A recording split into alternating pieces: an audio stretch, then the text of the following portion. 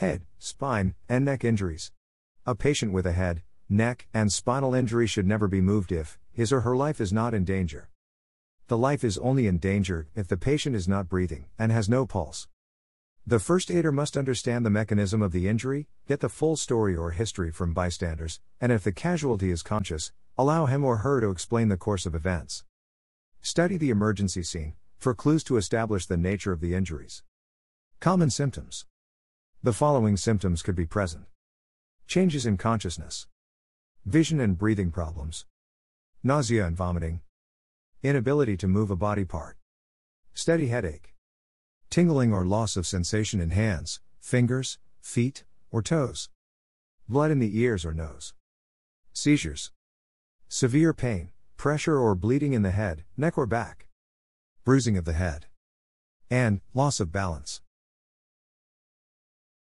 Treatment. When the patient must be moved, it has to be done as a unit, with the spine in a straight line. 4 first aiders, or helpers, kneel on one side of the patient that has been immobilized. 1 first aider, the leader, holds the head of the injured in his hands, while the next places his or her hands on the shoulder and side of the chest. The next first aider places his or her hands on the hip and the outer part of the upper leg, while the last first aider controls the feet. The first aider at the head is in charge and on his or her command, and on the count of 3 moves the patient as a unit onto his or her side. A stretcher is placed under the patient, and on the count of 3, from the leader, rolled back onto the stretcher. These are considered critical injuries, and take precedence over the rest, and emergency services should be called. Do not move the patient, unless you are positive there are no spinal injuries. You must always prevent any further damage to the spine, and never move your casualty if it is not necessary. Spinal nerves, if pinched, can cause paralysis. Conditions when casualty can be moved. When casualty is not breathing and has no pulse. When conditions dictate that the casualty has to be moved, for example, if the car is on fire. Procedure when transporting. Make sure the patient is fully immobilized and prevent further injury. Move the patient as a unit, with the head, neck and shoulders aligned. Check the patient's airway while transporting. See that all equipment stays fastened. If you have to move the casualty, the general rule is, don't move an injured person. However, some situations require you to break this rule. The risk of moving. You risk further injuring the victim when you move an injured person. Every move carries the risk of spinal or neck injuries that can result in permanent paralysis or death. Even if it does not appear, the victim suffered neck or back injuries. Such injuries are often invisible. When to take the risk? The victim is in more danger remaining where he or she is. For example, the victim is in a burning building. The victim is in an area off limits to rescue teams. For example, the victim is inside a radioactive area, where setting rescue workers up for access would take so long as to be life-threatening. It is impossible to aid the victim in his or her present location. For example, the victim is unconscious inside a vessel, and you must use an extraction harness to get the victim out where treatment is available. When directed by the emergency personnel, such as a company nurse, emergency medical technician, or firefighter, to move an injured person.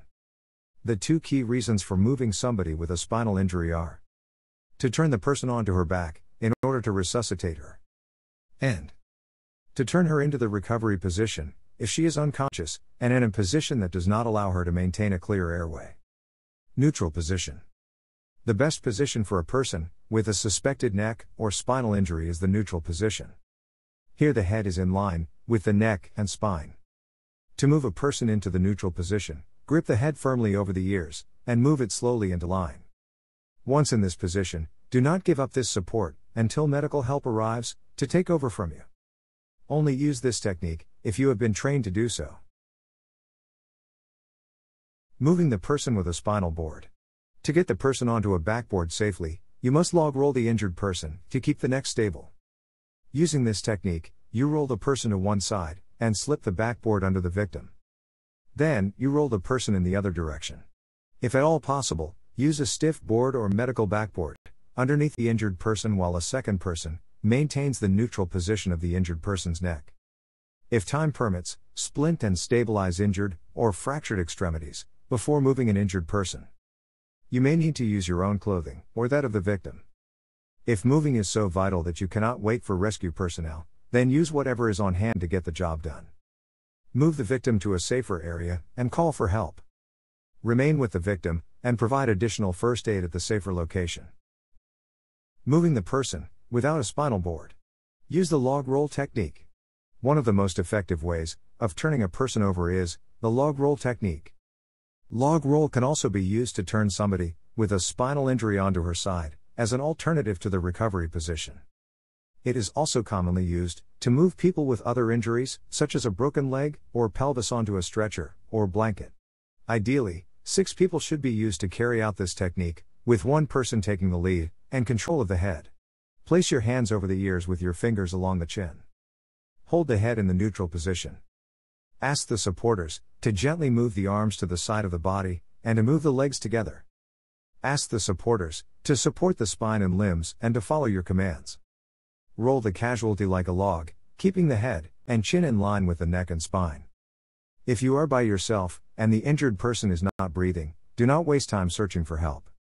Turn the person as carefully as you can, with any help available to you. General precautions. Do not attempt to set a broken bone or move it back into place. Simply try to keep it immobile while you are moving him. Do not clean a wound with peroxide, bleach, or any harsh chemicals.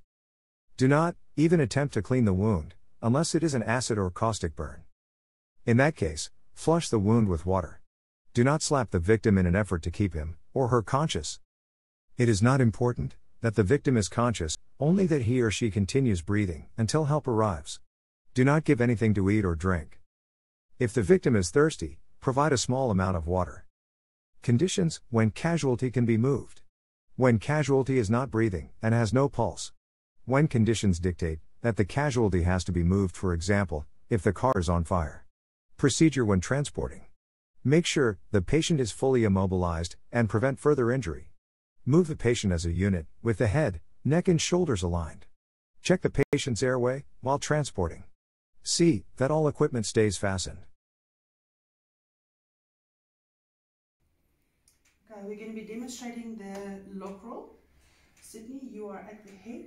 Matapelo, you are above the hip and below the knee.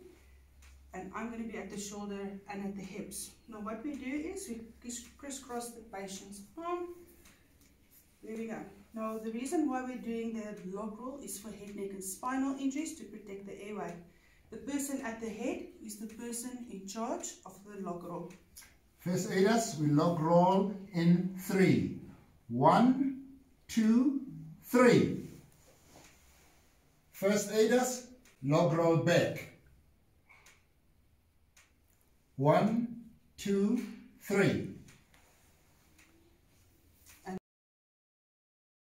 Head injuries. Injuries to the head are always regarded as serious because they can inflict damage to the brain and spinal cord, as well as damaging the bone and soft tissue.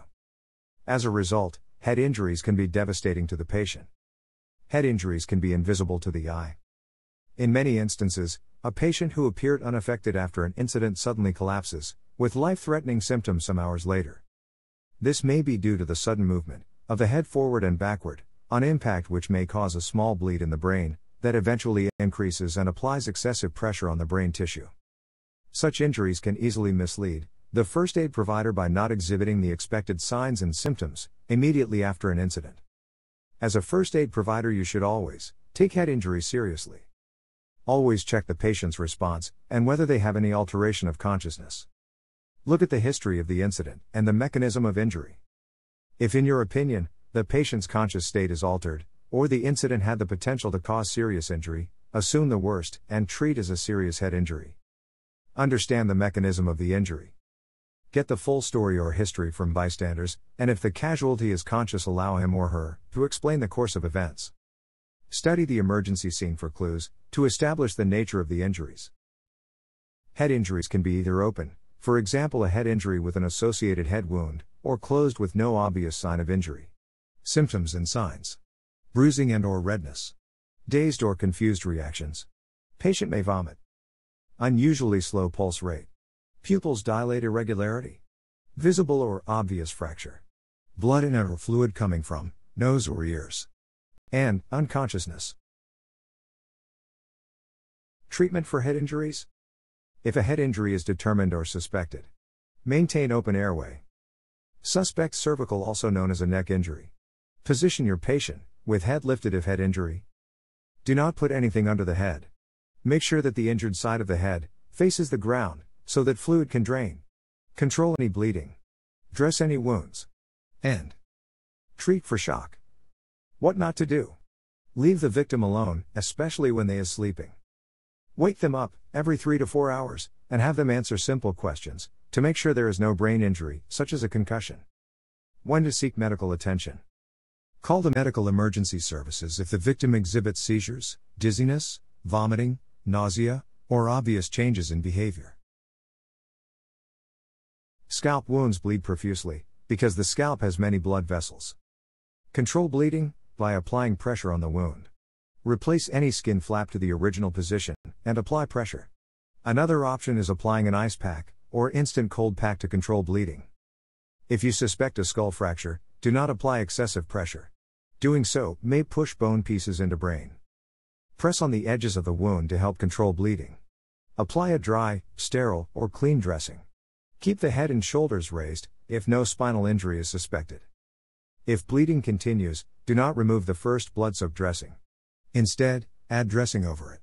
Evacuate the patient for the following reasons. The wound is extensive. There is significant facial damage. There are signs of concussion. For example, nausea, vomiting, headache, and drowsiness. Skull fractures is a break or a crack in the cranium, that may be open or closed. It is difficult to determine a skull fracture, except by X-ray or CT scan, unless it is severe. What to look for? Pain and skull deformity. Bleeding from ear or nose. Leakage of cerebrospinal fluid, also known as CSF, which is a clear or pink-tinged, watery fluid, draining from ear or nose. Discoloration around eyes or behind ears, known as battle signs. Battle signs may appear several hours after the injury. Unequal-sized pupils. Heavy scalp bleeding. The skull and/or brain tissue may be exposed. Penetrating or impaled object. What to do? Apply a sterile or clean dressing over wound, and hold in place with gentle pressure. Harder pressure can be applied on the edges of the wound, to avoid pressing bone pieces into brain. Control bleeding by pressing on edges of the wound, and gently on center of it. A donut-shaped pad is useful in applying pressure around edges of a suspected skull fracture. Evacuate the patient, and seek medical assistance urgently. A traumatic brain injury is not an injury specifically to the head. It is an injury to the brain itself that causes most short and long-term problems. Mishandling a person with a brain injury could result in permanent damage or death. The brain will swell from bleeding when it is injured, and swelling of brain tissue can interfere with brain functioning. The brain may be damaged if it strikes the inside of the skull. When a patient sees stars, it results from the occipital lobe, which is the part that controls vision of the brain, when the lobe hits the back of the skull. The nerve cells of the brain and spinal cord are unable to regenerate. The type of injury the brain receives may affect one or more functional areas of the brain, or the entire brain. Brain injuries can be caused by a penetrating foreign object, by bony fragments from a skull fracture, or by the brain striking the inside of the skull. When a person's head hits a stationary object, it is called a deceleration injury. When a person's head has been hit by a moving object, it is called an acceleration injury. Sometimes there will be 2 points of injury. One at the point of impact, and one where the brain rebounds off the skull, on the opposite side. A concussion is a mild traumatic brain injury, also known as an MBTI, and occurs when a blow to the head alters the function of the brain. Recovery can last from several minutes to months, or longer. Most people with a concussion make a full recovery. Patients whose symptoms last longer than 3 months suffer from post-concussion syndrome. Other traumatic brain injuries include the following: contusion, which is a direct blow to the head. Coup contre coup, which is a blow to the head that is strong enough to cause a contusion at the site of impact, or move the brain so that it hits the opposite side of the head. Diffuse axonal. This is the shaking or strong rotation of the head that causes a tearing injury. Shaken baby syndrome. This happens when babies are violently shaken and their brain rebounds against their skull. Penetration, when a bullet, knife, or other sharp object enters the brain. Contamination. Hair, skin, bone, and pieces of the penetrating objects enter the brain. These objects may not be retrievable. Unconsciousness. It is important to remember that the brain is the control center of the body and controls the working actions and functions of the body. If a patient is unconscious, but breathing normally, then you should place them into the recovery position to protect their airway. It is best to place your patient in a stable, comfortable, and safe position. The recovery position involves rolling the patient onto their side with their head tilted back. By doing this, the tongue is kept clear of the airway, and any vomit is able to drain and not obstruct the patient's airway. What about injuries? At this stage, do not worry too much about the patient's injuries. Your main priority is to protect the airway, assist with breathing, and control life-threatening bleeding. Once the person has been placed in the recovery position, you can start assessing and treating any other injuries which you have found. The advantages of the recovery position. The airway remains open, and tongue cannot block it. Gravitational drainage can take place, for example, vomit will be expelled. The pulse, especially the carotid, can easily be monitored. And it is a safe and comfortable position for your patient. Treatment. Provide and maintain an open airway. Treat the cause. Place in recovery position. Treat for shock. Seek medical help. And monitor vital signs every 2 minutes. Fainting. Fainting is a brief and sudden loss of consciousness, normally due to a reduction in the blood flow to the brain. Normally, a faint results in a person falling to the floor. The brain requires a constant supply of oxygen and nutrients. This supply is provided by the blood. There are numerous things that can interrupt this supply. For example, blood tends to pool in the legs during periods of inactivity, for example, standing or sitting for long periods of time. If you suddenly stand up, the heart has to work harder to pump this blood upwards, against gravity. This can cause a head rush in some people, with a feeling of dizziness. However, in other people, this interruption in the blood supply to the brain causes them to lose consciousness, called a faint. Generally, once a person has fainted and fallen to the floor, they regain consciousness very quickly. This is because when lying down, the heart finds it easier to pump blood to the brain, as it is not working against gravity. There are some telltale signs that someone is going to faint. They may go very pale white and look unsteady on their feet. Also, they may complain of feeling lightheaded or funny. Treatment for a faint. If someone complains of feeling faint, you should lie them down on the floor with their feet elevated until they feel better. This is to prevent any injuries occurring if they do fall. If someone has fainted, you should raise their legs to improve the blood supply to the brain.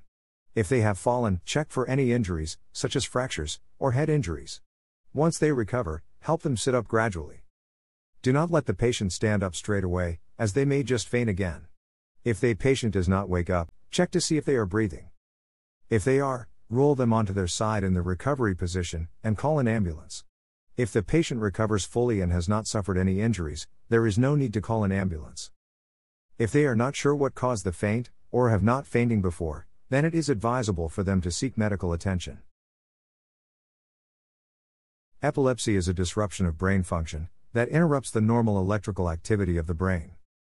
Normally, neurons, which are cells that carry electrical impulses, allow communication between the brain and rest of the body. In epileptics, neurons fire or send electrical impulses towards surrounding cells, stimulating neighboring cells to fire at one time, causing an electrical storm within the brain, which results in physical changes called seizures or fits. It is only when there is a tendency to have recurrent seizures that epilepsy is diagnosed. In 70% of all cases, the cause of epilepsy cannot be identified. Head injuries, strokes, brain tumors, infections such as meningitis, lead poisoning, or injury during childbirth mostly cause the remaining 30%. There are many different types of seizures. The main types of seizures are tonic-clonic seizures, absence seizures, complex partial seizures, simple partial seizures. Tonic-clonic seizures are convulsive seizures. The body stiffens, which is called the tonic phase, followed by general muscle jerking, which is called the clonic phase, and involves the whole brain. The person loses consciousness, their body stiffens and limbs jerk. These seizures generally last up to 3 minutes. After the seizure, the person may want to sleep, or they may have a headache, or be confused and disoriented. The person may experience an aura, which can precede a tonic-clonic seizure, and this may act as a warning, giving the person time to seek a safe place before losing consciousness. Non-convulsive seizures. An absence seizure causes the person to lose contact with their surroundings for about 30 seconds, with little or no outward sign that anything is wrong. This type of seizure mainly occurs in children, and is often mistaken for daydreaming or lack of concentration. A complex partial seizure is accompanied by impaired consciousness and recall. It may also involve staring, automatic behaviors such as lip smacking, chewing, mumbling, walking, grunting, or the repetition of words or phrases. The person may experience an aura, which can precede a complex partial seizure. A simple partial seizure produces a sudden shock-like jolt to one or more muscles, which increases muscle tone and causes movement. These sudden jerks are like those that occur in healthy people as they fall asleep. Care and treatment of tonic-clonic seizures, also known as grand mal seizures. Roll into recovery position as soon as jerking starts. Keep the patient in the recovery position by supporting him or her, and allowing the jerking to still continue freely. This will protect the patient's airway, and minimize any vomit that may enter the lungs, which can cause severe infection. Protect from harm. Place something soft under head. Loosen tight clothing and any ties. Reassure until fully recovered. Do not put anything in the patient's mouth. Do not restrain the patient. If the seizure occurs while the person is seated and strapped in, leave them seated until the seizure is finished. Support their head and neck during the seizure. After the seizure, place the patient in the recovery position if they are unconscious, or if there is food, water, or vomit in their mouth. Care and treatment of other seizures. Absences seizures, also known as petit mal seizures. No active treatment required. Only reassure the patient. Complex partial seizures, known as focal seizures. Protect the patient from harm. Reassure the patient until fully recovered. Do not restrain the patient, unless he or she is at risk of injury. Simple partial seizures. No active treatment required, except to reassure the patient. One problem encountered by the first aid provider is that of the well-meaning, but untrained, bystander. This person may insist that the epileptic's tongue should be held before they swallow it. The bystander should be discouraged from actively pulling the patient's tongue out, or placing anything in the patient's mouth. Most epileptics understand what happened to them, and as soon as they recover sufficiently, they continue on with their business. They do not usually require ambulance care, and may become upset when one is called. However, as the first aid provider, you must satisfy yourself that the person is recovering normally, and that there appear to be no complications. When to call for an ambulance? A complex partial seizure lasts longer than 15 minutes. Another seizure follows quickly. Food or water is in the mouth during the seizure. It is the first known seizure. The person has been injured. The person has breathing difficulties after the jerking stops. The person is a diabetic. The person is pregnant and has a convulsive seizure. The seizure has occurred in water. The seizure lasts longer than 5 minutes. The seizure lasts longer than normal for that person. You are in any doubt. And when you arrived after the seizure has started. A stroke is a condition in which a part of the brain ceases to function because its blood supply is disrupted, cutting off the oxygen supply to the brain cells. Severe strokes can cause permanent paralysis to parts of the body, or even death.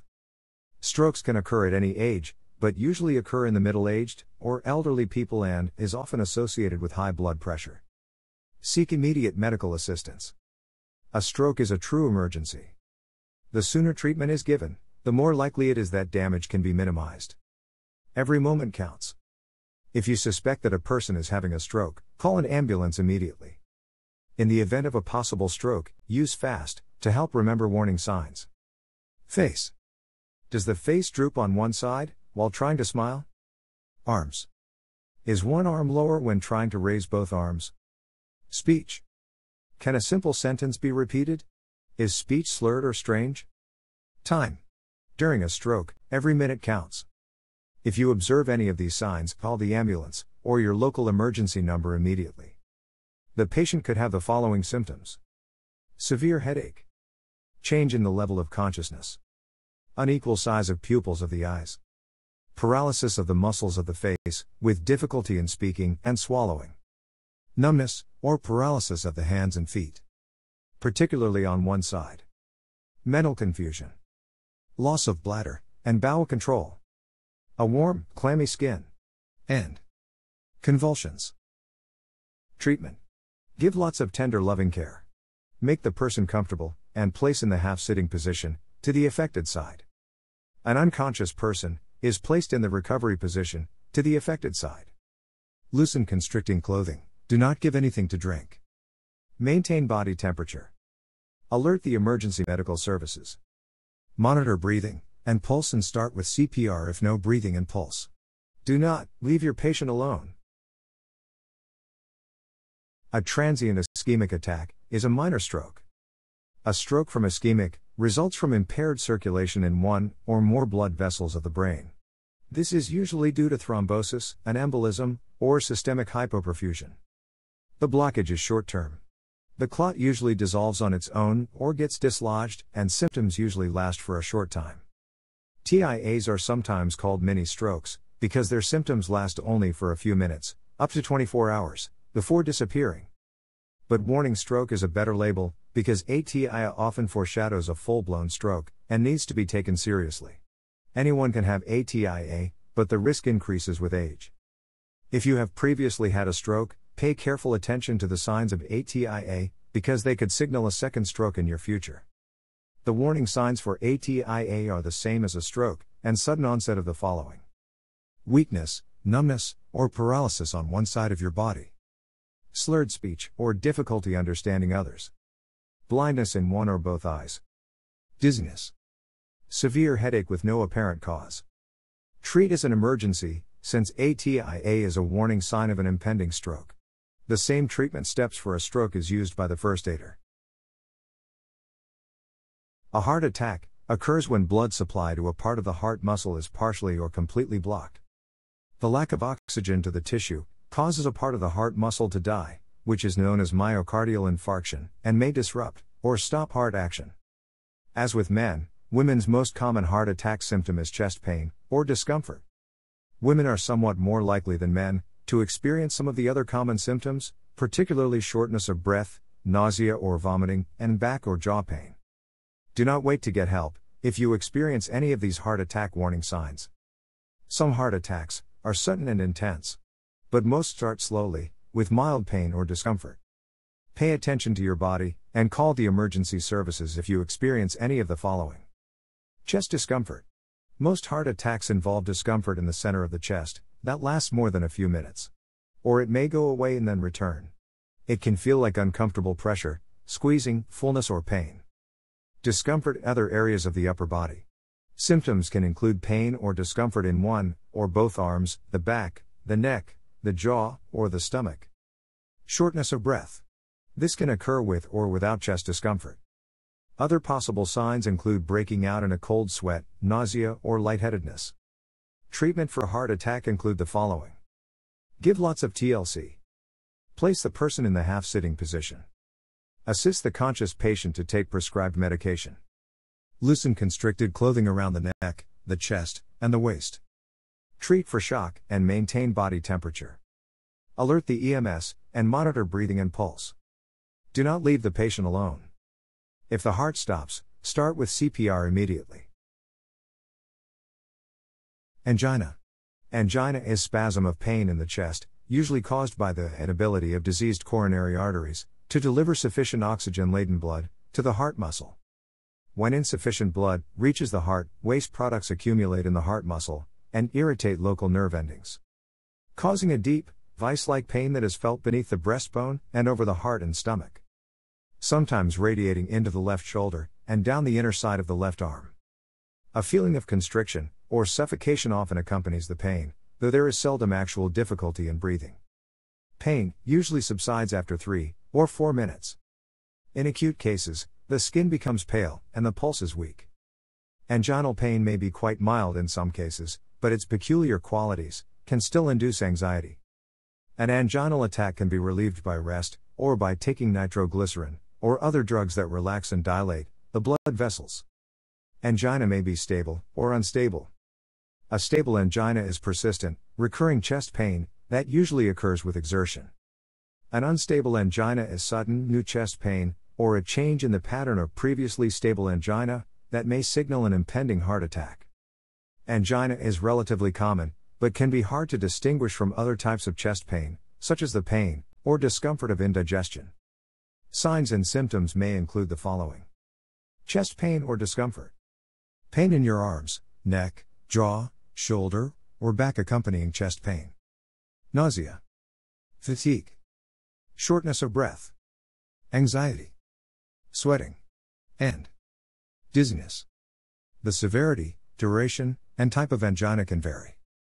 If you have new or changing chest pain, these new or different symptoms may signal a more dangerous form of angina, for example the unstable angina, or a heart attack. If your angina gets worse or changes, becoming unstable, seek medical attention immediately. Heart failure is a general condition in which the heart muscle does not contract and relax effectively. This reduces the performance of the heart as a pump and compromises blood circulation throughout the body. Heart failure is not a specific disease, but the result of many different underlying conditions, such as a myocardial infarction, hypertension, cardiac valve insufficiency or stenosis, and exposure to toxins. At first, the heart tries to make up for this by doing the following: enlarging.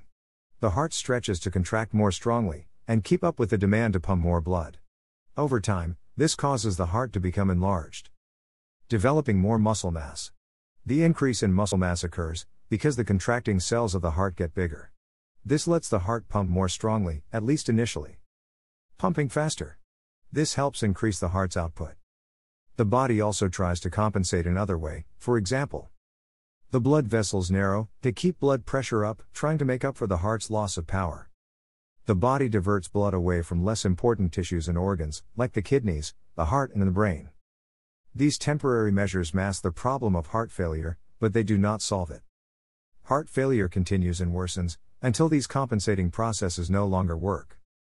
Eventually, the heart and body just cannot keep up, and the person experiences the fatigue, breathing problems, or other symptoms that usually prompt a trip to the doctor. The body's compensation mechanisms help explain why some people may not become aware of their condition until years after their heart begins its decline. Heart failure can involve the heart's left side, right side, or both sides. However, it usually affects the left side first. Treatment by the first aider is the same as for a heart attack. Cyanosis is a blue coloration of the skin and mucous membranes due to the presence of less than 5 gram per deciliter deoxygenated hemoglobin in blood vessels near the skin surface. Although human blood is always a shade of red, the optical properties of skin distort the dark red color of deoxygenated blood to make it appear bluish. During cyanosis, tissues are uncharacteristically low on oxygen, and therefore tissues that would normally be filled with bright oxygenated blood are instead filled with darker, deoxygenated blood. Avoiding exposure to cold temperatures or warming the body may eliminate cyanosis related to cold temperatures. Oxygen may be needed to relieve shortness of breath. Cyanosis is divided into 2 main types, namely central, which is around the core, the lips and tongue, and peripheral, which is only the extremities or fingers. Treatment for cyanosis include the following: give lots of TLC. Place the person in the half-sitting position. Loosen constricted clothing around the neck, the chest, and the waist. Treat for shock and maintain body temperature. If necessary, warm the body to improve the flow of blood. Alert the EMS and monitor breathing and pulse. Do not leave the patient alone. When water accidents occur, one used to think only about drowning. Other water accidents may involve unconsciousness, like when a patient got injured by diving into the base of a swimming pool, causing neck, back, and spinal injuries. Any accident that may occur on firm soil is also possible in water. The danger from a water accident is that the water now becomes the thread in the unsafe condition. Any patient from a water accident should be treated in such a way that the breathing of such a patient is not endangered. Water may easily pass into the lungs, specifically when the patient is unconscious, causing the patient to suffer from asphyxia. Another factor that may play a major role is the fact that hypothermia may occur when a casualty has been immersed in cold water for a long period. Drowning is defined as death by suffocation after immersion in liquid. Near drowning is defined as an episode in which a person initially survives immersion in liquids. Drowning can happen in many ways, but all deaths from drowning are due to lack of oxygen, called asphyxiation. It is not important whether or not the lungs fill up with water, or whether there is salt water or fresh water. What matters is how much oxygen continues to reach the victim's brain. Drowning can be the result of cold, fatigue, injury, disorientation, intoxication, or limited swimming abilities. The drowning victim struggles to breathe and inhale air. Eventually the victim inhales water, or goes into a muscle spasm of the vocal cords which closes the airway. Loss of consciousness, convulsions, cardiac arrest, and death may follow. Causes of drowning include the following: alcohol consumption, which impairs coordination and judgment. Boating accidents. Child abuse or neglect, for example bathtub and bucket drowning. Diving accidents. Falling through the ice in a body of water. Fatigue or exhaustion. Illicit drug use. Inability to swim. Incapacitating marine animal bite or sting. Having no life preserver. Failure to observe water safety rules. Muscle and stomach cramps. Scuba diving accident. Seizure, stroke, and heart attack while victim is in the water. Sustaining a head and neck injury while involved with a water sport. Suicide attempt, and unsupervised swimming. The management of drowning. The chain of survival for drowning is followed for the management of drowning victims. Link 1. Prevent drowning. In a near-drowning emergency, immediate action and first aid can prevent death. For adults, the following are recommended. Get proper training if you want to swim. Swim, when possible, in the presence of a lifeguard. Lifeguards should be hired in swimming pools for the general public. Never swim alone in unknown and very deep water. Do not swim in the absence of a trained person if you do not know how to swim. If you are a beginner, always wear a personal flotation device when you enter a lake or pool, or ride in a boat. Always check the depth of the water before diving. In children, the following are recommended. Never leave a child alone near water, swimming pools, or any large container of water. Never turn your back on an infant or baby in a bathtub. A child could drown or get seriously injured in seconds, the time taken to answer a phone or go to the door. Teach your child how to swim. Tell your children never to swim alone, and never to swim too far from shore. Warn your children to always check the depth of water before diving in. Keep young children out of the bathroom, unless supervised by an adult. Put child-proof handles on doorknobs, if necessary. Link 2. Recognize distress. The instinctive drowning response, so named by Francesco Pia, is what people do to avoid actual or perceived suffocation in the water. And it does not look like most people expect. There is little splashing, no waving, and no yelling or calls for help of any kind. Drowning does not look like drowning. Dr. Pia described the instinctive drowning response like this. Except in rare circumstances, drowning people are physiologically unable to call out for help. The respiratory system was designed for breathing. Speech is the secondary or overlaid function.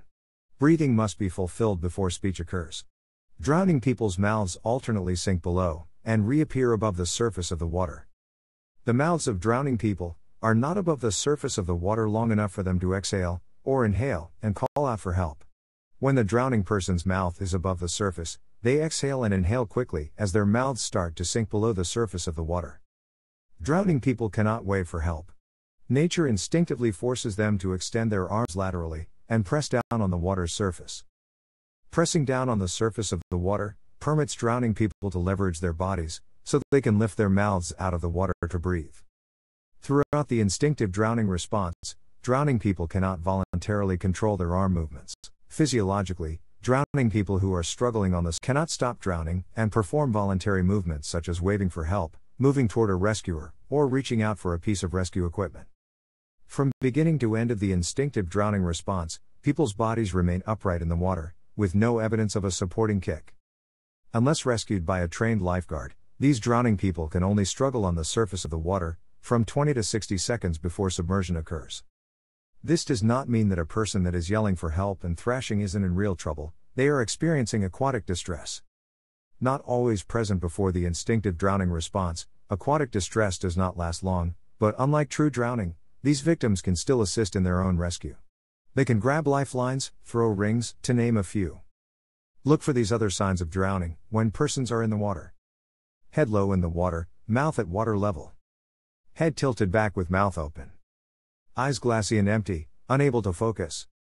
eyes closed, and hair over forehead or eyes. Not using legs, and in a vertical position. Hyperventilating or gasping. Trying to swim in a particular direction, but not making headway. Trying to roll over on the back, and appear to be climbing an invisible ladder.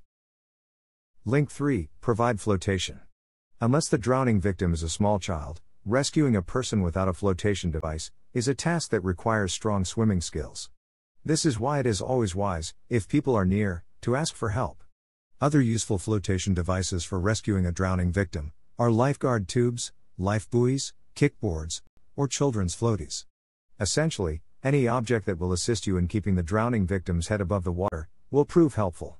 Link 4, remove the victim from water. Remember to call for help. You want someone else to be aware of the situation.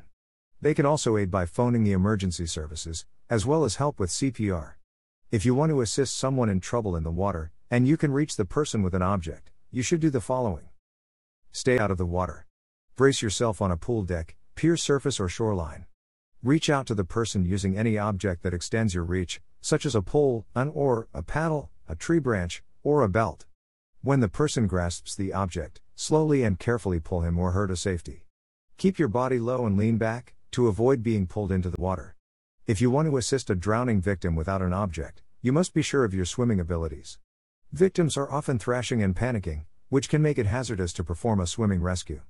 Do not to swim right up to the victim, since he or she is likely to push you under the water.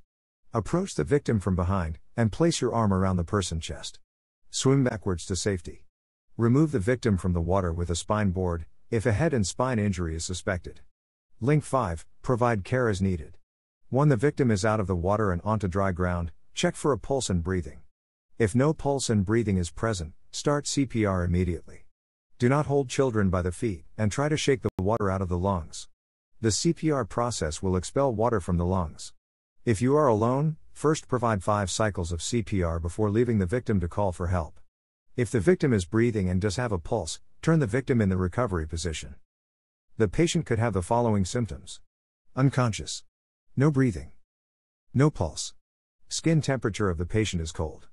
Skin color is blue. General signs and symptoms of asphyxia are present. Treatment of a drowning victim includes the following. If the victim is unconscious and not breathing, get the casualty out of the water. If you have to swim a long way with the casualty, give 1 breath every 5 to 6 strokes into the casualty's mouth. On reaching the shore, lay the patient on a firm surface. Look for a pulse. If no pulse could be felt, start with CPR. If a pulse is present, proceed with rescue breathing. Let someone seek medical help, and continue with treatment to get the patient to breathe. If the victim is unconscious, not breathing, and bleeding, treat as the same as the previous steps. Control the bleeding. The type of bleeding will determine the type of treatment to stop the bleeding. Carry on with treatment to get the patient to breathe. Seek medical help urgently. If the victim is unconscious, but breathing, remove the patient from the water. Look for breathing and a pulse. If the patient is bleeding, control the bleeding. Treat for shock, and put the patient in the recovery position. Seek urgent medical help. A pneumothorax can be a medical or a trauma-based condition, and a potential emergency wherein air or gas is present in the pleural cavity. Air moves into the chest cavity, causing the lung to collapse. A pneumothorax can occur spontaneously, as the result of disease or injury to the lung, or due to a puncture to the chest wall. A pneumothorax can result in a collapsed lung. It most commonly arises due to the following. Spontaneously, due to the weakening in the pleura. Following a penetrating chest wound. And following barotrauma to the lungs, usually presented in scuba diving. It may also be due to some of the following. Chronic lung pathologies, including emphysema and asthma. Acute and chronic infections, such as tuberculosis. Lung damage caused by cystic fibrosis, or lung cancer. It could be a simple, an open, or tension pneumothorax. A simple pneumothorax could occur during trauma, or spontaneously after coughing. The patient experiences a severe pain when inhaling. Only one side of the chest moves and shock develops. An open pneumothorax is the result of an open wound to the chest, and air is sucked into the thoracic cavity. Moist sucking or bubbling sounds can be heard when the patient breathes.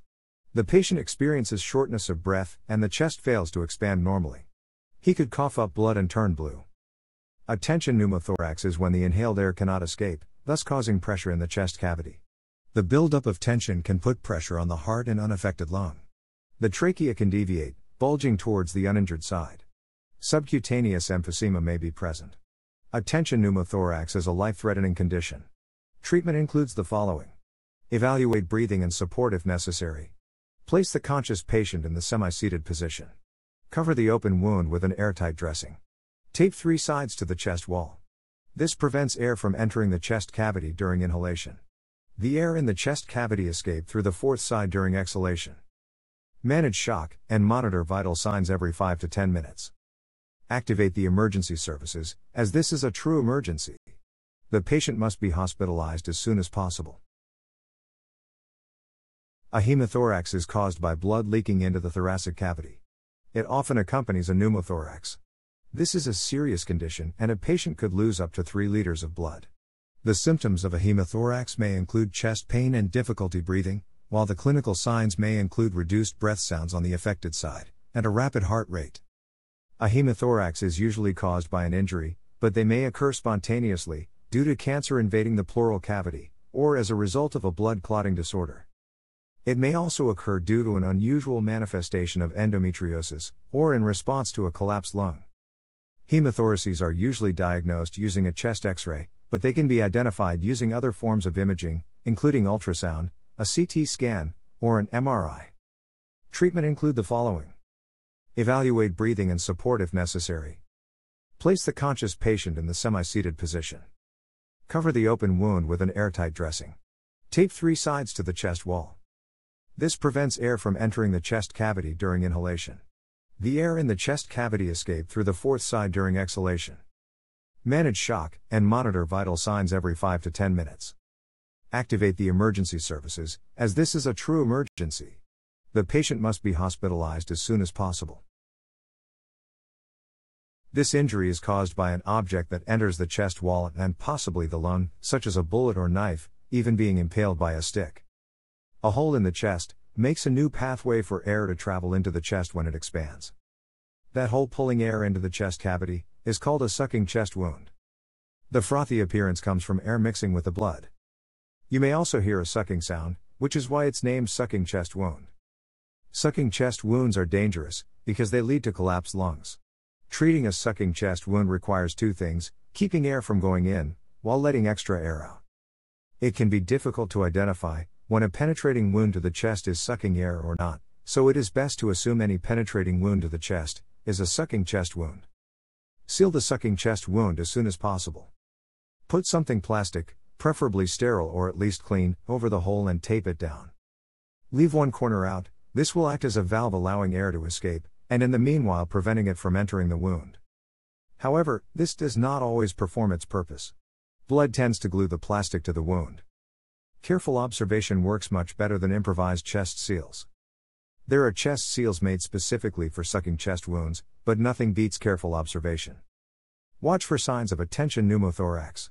If the pressure builds too much, the victim will develop a dangerously low blood pressure, go into shock, and likely die. Remove the seal if necessary. If you suspect a tension pneumothorax is building, take off the seal to allow the air to escape. If you do have to remove a chest seal to relieve a tension pneumothorax, you probably should leave it off. Removing this seal will most likely let the pressure out, and equalize the pressure inside the chest with the outside atmosphere. Again, watch the victim closely for signs of tension pneumothorax. Recognizing a tension pneumothorax is difficult if you have not been trained in first aid. If you have a victim of a penetration wound to the chest of any kind, due to an industrial accident, gunshot wound, or stabbing, the most important step is getting professional emergency medical help. Do not hesitate to call an ambulance, or get the victim to the emergency department as quickly as possible. Rib fracture. Ribs are pretty hard to break.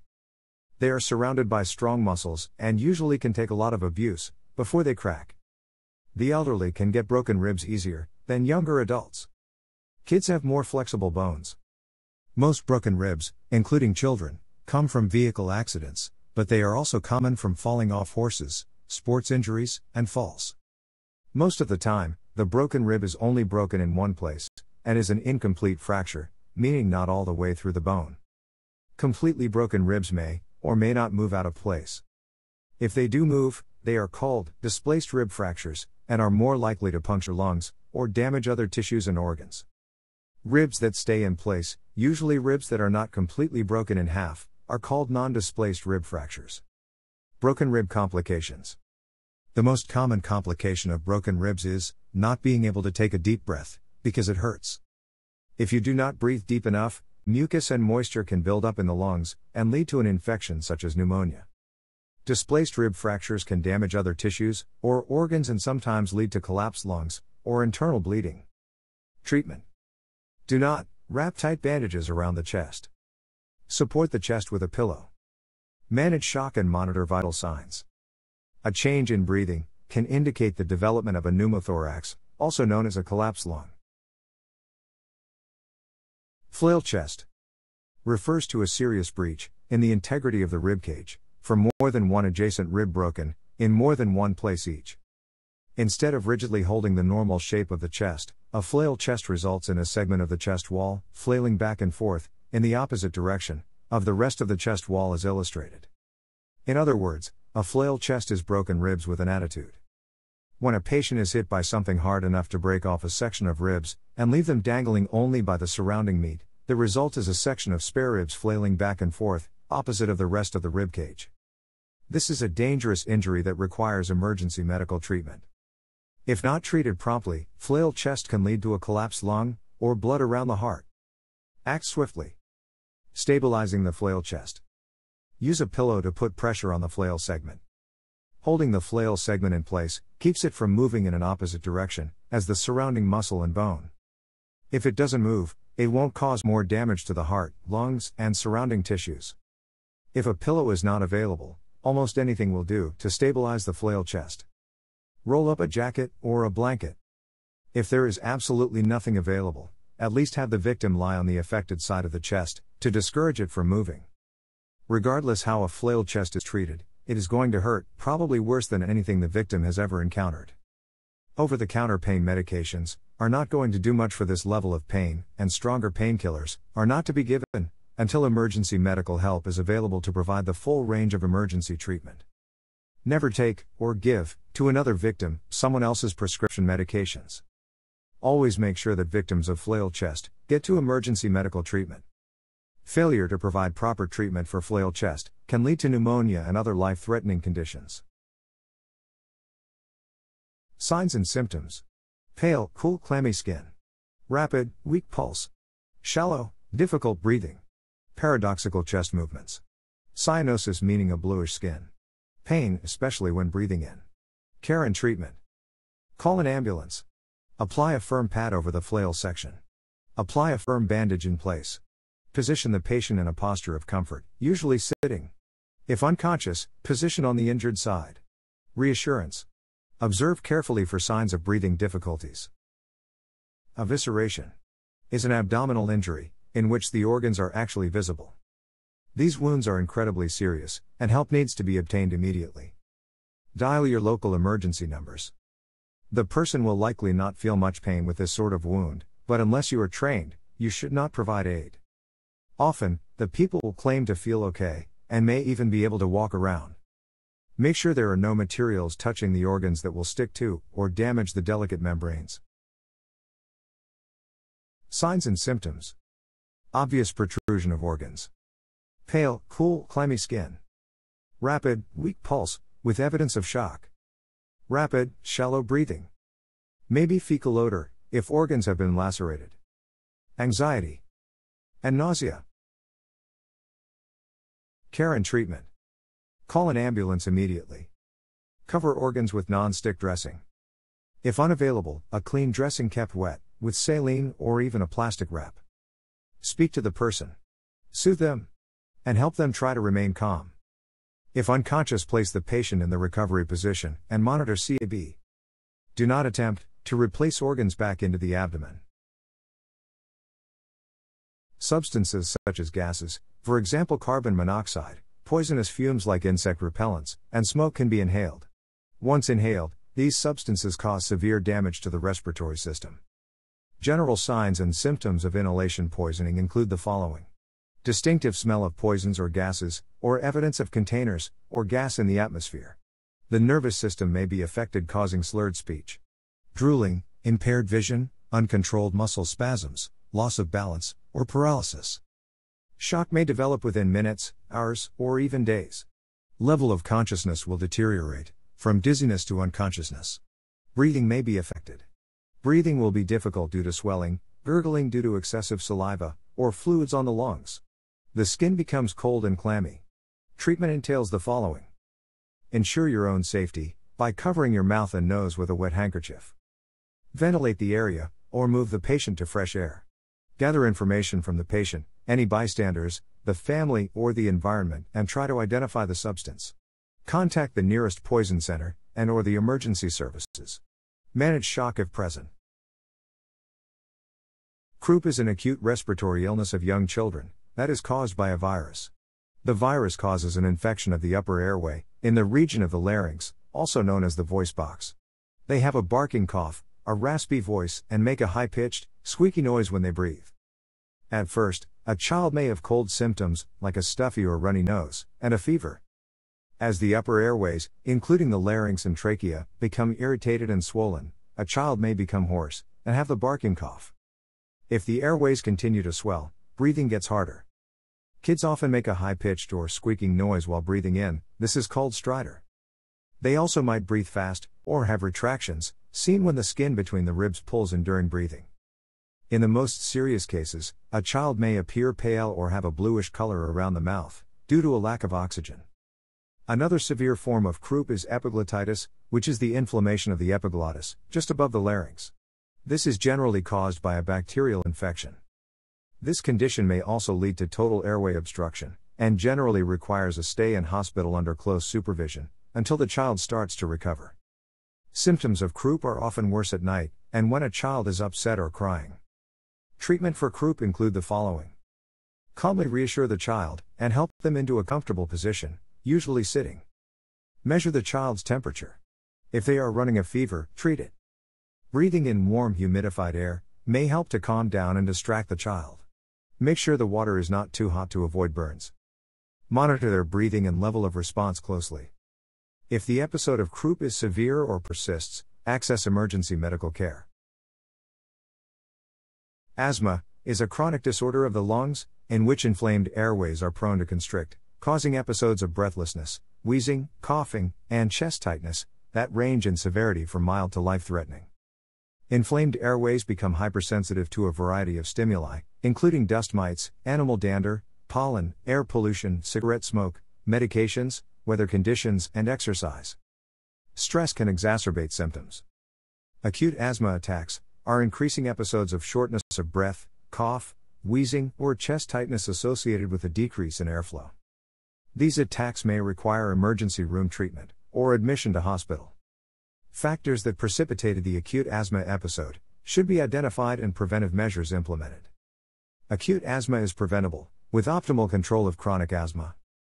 The cardinal symptoms of asthma are cough, tightness of chest, wheeze, and shortness of breath.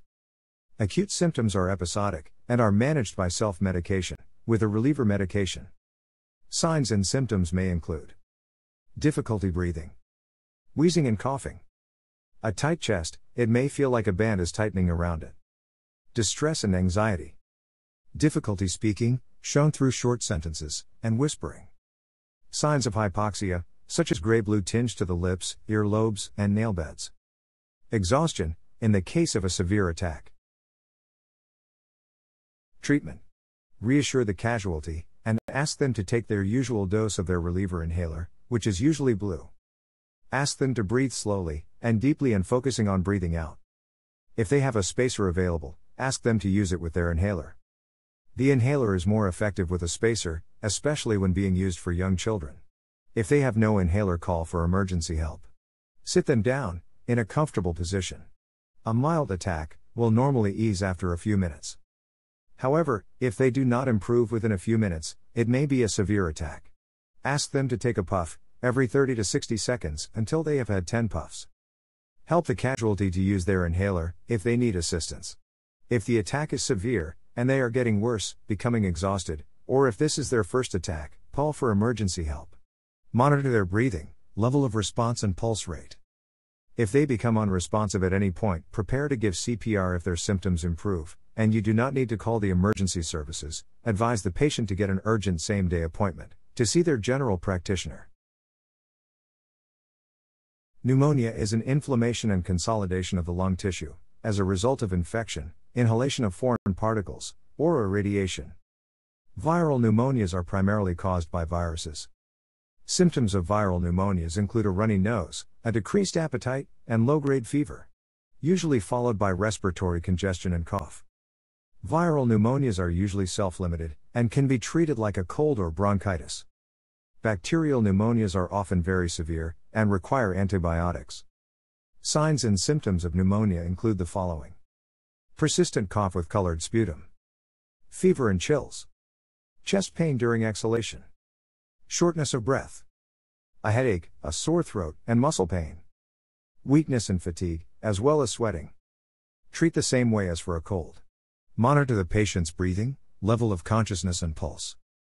If their symptoms improve, and you do not need to call the emergency services, advise the patient to get an urgent same-day appointment to see their general practitioner. Bone injuries or fractures. Fractures are classified as open and closed fractures.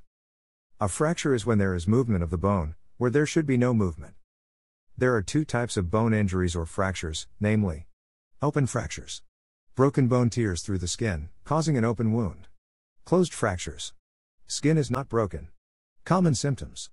The following symptoms could be present: pain or tenderness at place of fracture, inability to use limb, swollen, discolored, irregular line of the bone, under the skin, known as a deformity, shock, crepitus, the grating noise as the broken end of the bone, rubbing against each other, sometimes shortened. The following rules apply to splinting a fracture. Secure above as well as below the fracture. Secure above and below a joint. The splint that is being used must be hard and long enough to support the fractured bone. Always support the long bones. Splint the fracture in the position you find it. Always check for pulses, capillary refill, comfort, and movement. Always feel for a pulse below the injured part. When no pulse is detected, seek medical assistance immediately. Do not try to move a patient with a severely broken bones, unless it is absolutely necessary. Calling emergency services is the best course of action in this case. However, if you must move the patient, you must immobilize the injured body part. One way is to splint it, but only do this if it can be done without hurting the patient, and always attempt to splint the part in the position you found it. Splint the injured area. You may use another body part, like an injured leg to an uninjured one, or an injured arm to a chest. This is called an anatomic splint. Make a soft splint from folded blankets or towels, or use a triangular bandage to make a sling. A sling is another type of a soft splint, which is used to support an injured arm, wrist, or hand.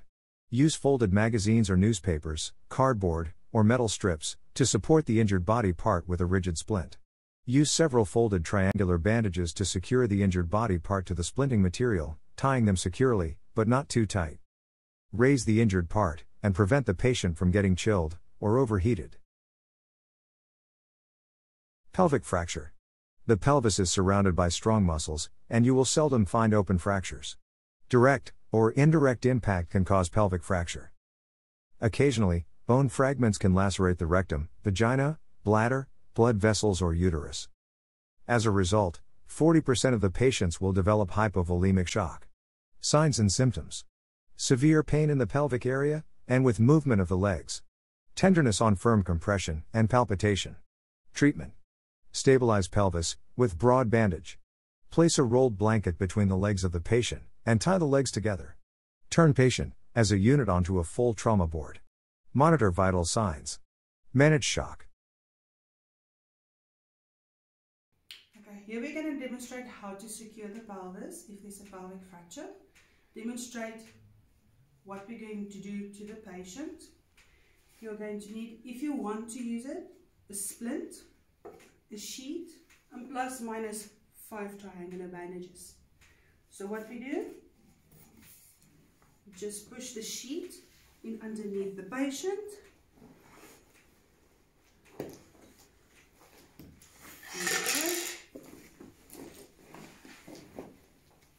Alright, and then you just zigzag this underneath the patient.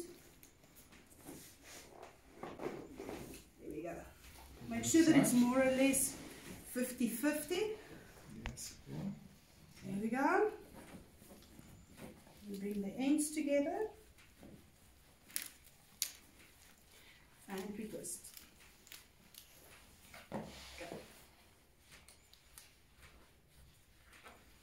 Secure on top. And then we wet the knot. This is just to make sure that your knot doesn't slip. And then we pull nice and tight. And we tie it off again.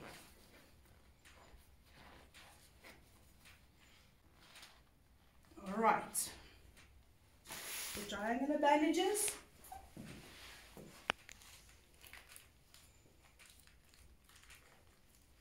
Sydney, can I ask you to open one for me so long, please? Matapelo, extra bystander. Here we go. Keep it as a broad bandage. Okay, so all we do is we just open them nicely. Okay, they folded it like this. So we need to quickly fold broad bandages.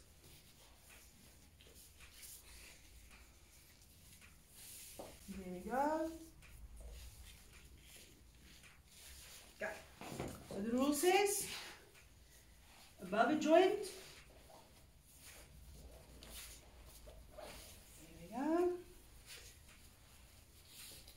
Now here comes the trick.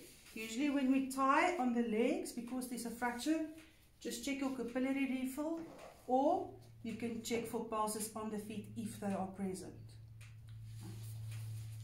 So, tie above the knee joint. We tie below the knee joint.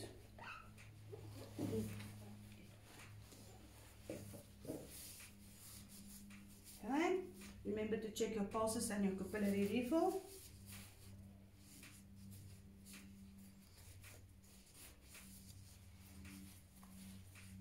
Okay, and then we have another joint here at the bottom, which we can use here at the ankles. There we go. Okay, but now this one, because it's a long bone, we are also going to support the long bone. So what I suggest is just to pull this one into position first. There we go. And then may I have another triangular bandage, please? Oops, sorry.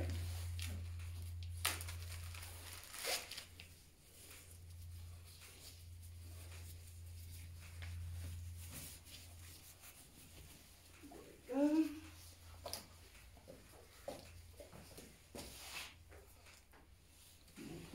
Ankles. And you can either tie it off like this,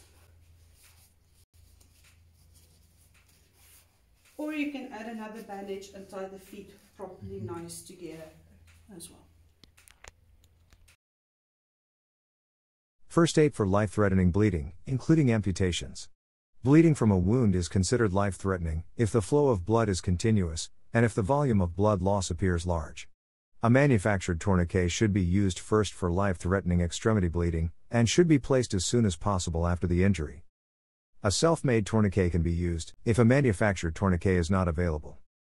Tourniquets can be improvised from sticks, pipes, and triangular bandages, taking care not to use any thin cloth, or materials like shoelaces, as these can cut through the skin when tightened. Tourniquets are applied 10 centimeters above the injury, at least 5 centimeters in width, and not removed until the patient arrives at the hospital. It is important to record the time of placing the tourniquet, and informing the emergency personnel, or doctor of the tourniquet that has been placed. Do not cover the tourniquet with any bandages, or clothing to make it easily visible to the emergency personnel, and doctors. If a tourniquet is not available, or not controlling the bleeding, direct pressure, with the adjunctive use of a hemostatic dressing, if available, should be used to treat life-threatening bleeding. Hemostatic agents such as Celox and Quick Clot are designed to promote rapid blood coagulation, in the event of a traumatic wound involving an arterial bleed. Training should be done on hemostatic dressings, before they are used by the first aider. Wounds with life-threatening bleeding located on a body part, that is not on the arms or legs, such as the head, neck, chest, abdomen, shoulders, or hips, cannot be stopped with a tourniquet. Tourniquets are also not applied over a joint. These life-threatening wounds are packed with materials like gauze, or any other clothing. Packing the wound means to take the material, and place it tightly into the wound. You then apply direct pressure, and a compression dressing. Treatment for amputations. After bleeding is controlled as mentioned. Collect amputated part, keep dry, do not wash or clean. Seal the amputated part in a plastic bag, or wrap in waterproof material. Place in iced water, do not allow the amputated part to come in direct contact with ice. Freezing will kill tissue. Ensure the amputated part goes to the hospital with the patient. Often the part can be reattached using microsurgery. If bleeding occurs through the existing dressing, place a second dressing over the first, leaving the existing dressing in place. Maintain direct pressure over the bleeding area as much as possible. Avoid disturbing the bandage or pad once the bleeding has been controlled. Wounds can be cleaned with clean water or a saline solution. My name is Av Rios, and I'm a paramedic with Lansing Mercy Ambulance on behalf of Expert Village. In this clip, we're going to go over tourniquet use to help control blood loss. Tourniquets should be used only as a last resort for blood loss control. A tourniquet should only be applied once you've came to the conclusion that you are not able to control the blood loss with direct pressure, elevation, and pressure point combined. Once you realize that that is not controlling the blood loss, what you're saying to yourself is, I'm now going to put a tourniquet on. This tourniquet is going to cut off complete blood flow to the extremity. You're going to, by lacking the extremity from getting the blood flow it needs, it's going to actually start to die and tissue necrosis will begin. What that means is by putting on the tourniquet, you're saving the person's life from the blood loss, but you're sacrificing that limb, and it should have to be amputated if put on correctly. This is an example of a commercial product that you can buy. Anything can be used similar to this, such as a piece of clothing or belt. Once you've opened this from the package, you will have the triangular bandage. What this is very similar to is a bandana. I'm not going to open it all the way up because for the sake of this, I want it to look just like this. What you want to have is approximately 2 inches wide of material. You always want to go approximately 2 inches above the injury site also. For the sake of this example, we're going to say that I am losing blood from just above my knee here. It is an arterial bleed, which means it is bright red squirting blood. I've been unable to control it with direct pressure and elevation of my leg, and by pushing on my femoral artery right here, I was still not able to control the blood loss. I then move into my tourniquet. It's important to remember the 2x2 rule. If this is my injury site, you want to go 2 inches above the injury site, and you want to go have a material to use your tourniquet approximately 2 inches wide. So what you want to do is put it right above the injury site. You then want to make sure that this is extremely tight and come up to the top and make a small knot and try to get that as tight as you can. You're not able to actually pull this tight enough to completely occlude the blood flow. It's very important that this is extremely tight, because if you only put it on partially, what you're going to do is squeeze the blood vessels, which is still going to have blood flow and going to cause the bleeding, but it's actually going to increase blood flow because the body's going to think that it's having a lack of the blood, so it's going to try to increase the blood flow to that injury site. So it's very important that if you decide to put on a tourniquet, you're going to completely occlude all blood flow to the extremity distal of that spot. Next, you want to use something. I'm going to use a pencil for this. You can use a pen, anything long, a little bit hard. You can even use a stick. Just set it right over the injury site. What you're then going to do is just wrap the ends around like this.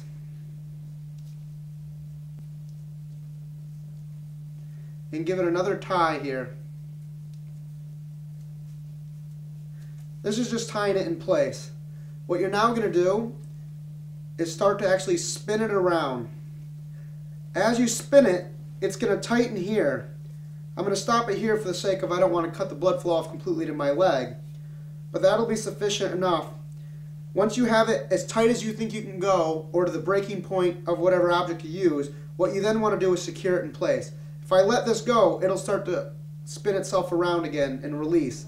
So what I want to do is lock it in place. I do this by taking my two ends that I have left and wrapping it around and then tying itself back together again. Keep in mind it's going to release just a little bit, but it should stay in place. Arthritis is an inflammation of the joints and its effects. In its acute form, arthritis is marked by pain, inflammation, redness, and swelling. Osteoarthritis is a disorder of the joints that is characterized by progressive deterioration of the articular cartilage. As the disease progresses, pain, stiffness, and a limitation in movement may develop. Common sites of discomfort are the vertebrae, knees, and hips, the joints that bear much of the weight of the body. The pain from osteoarthritis is often relieved by rest. Resting the joint allows the inflammation to subside and prevent further damage. Simple heat and cold treatment can help the pain and stiffness in joints. Heat treatment is useful for joints which are stiff and immobile. Heat packs can be purchased at most drugstores or supermarkets. Be careful when using these for long periods of time, as they can cause burns. Cold treatment is useful for painful and inflamed joints. Once again, be careful when using these, as they can also cause burns. Simple painkillers can help with the pain of osteoarthritis and are often first-line treatments. Always seek advice from a medical professional, as some painkillers can cause side effects such as stomach problems. Remember that as a first aider you are not allowed to give medication. You can only assist the patient to take their own. Sprains. It happens that a person stretches a muscle, ligament, or tendon beyond its capacity. The tissue under the skin has been damaged, and internal bleeding exists. A closed wound occurs under the skin. This is called a sprain.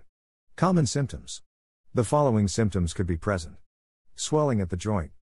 Sprains occur when the ligaments surrounding a joint are pulled beyond their normal range. Sprains are often accompanied by bruising and swelling. Treatment.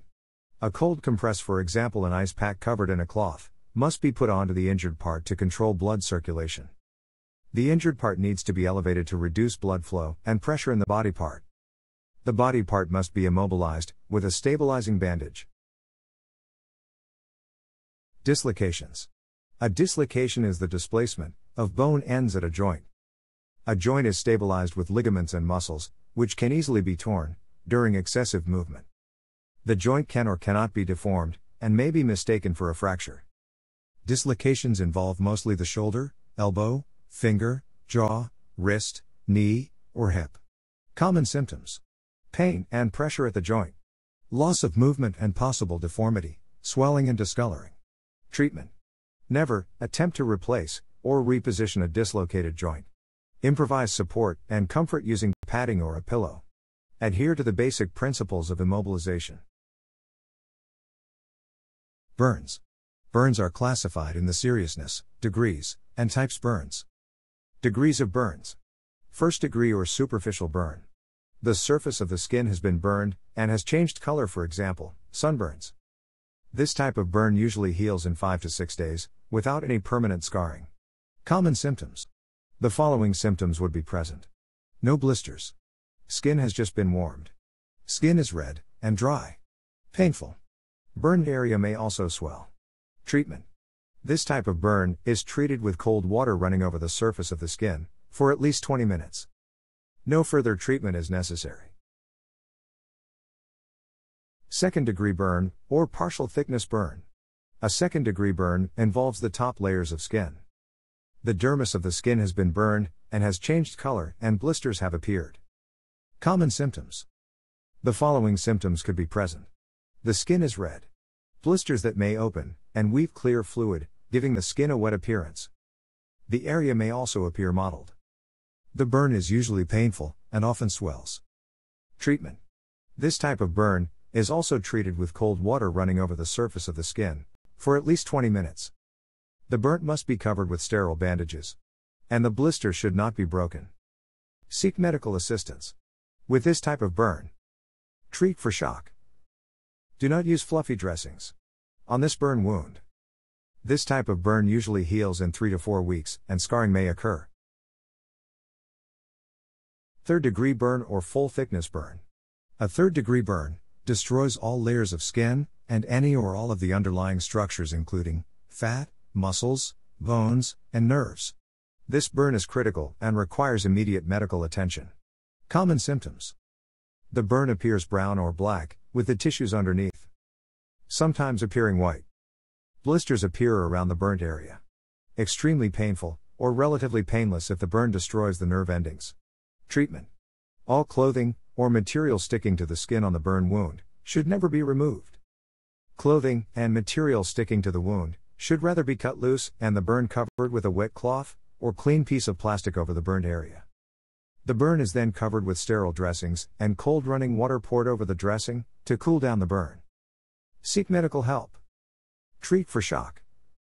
Do not use fluffy dressing on this burn wound. Types of burns. These are examples of causes of burns. Scalds are usually caused by steam, hot foods, boiling cooking oil and water, etc. Dry burns are usually caused by a fire, the sun, cigarette burn, etc. Chemical burns are usually caused by chemicals. Where a chemical reacts with water, it should be removed first before being cooled with water. Electrical burns can have two burns, and can have effects on the heart. Thus ensure to monitor circulation and breathing. A chemical burn is the result of an acid or an alkali substance touching the skin. Chemicals continue to burn as long as they are in contact with skin. First aid is the same for all chemical burns.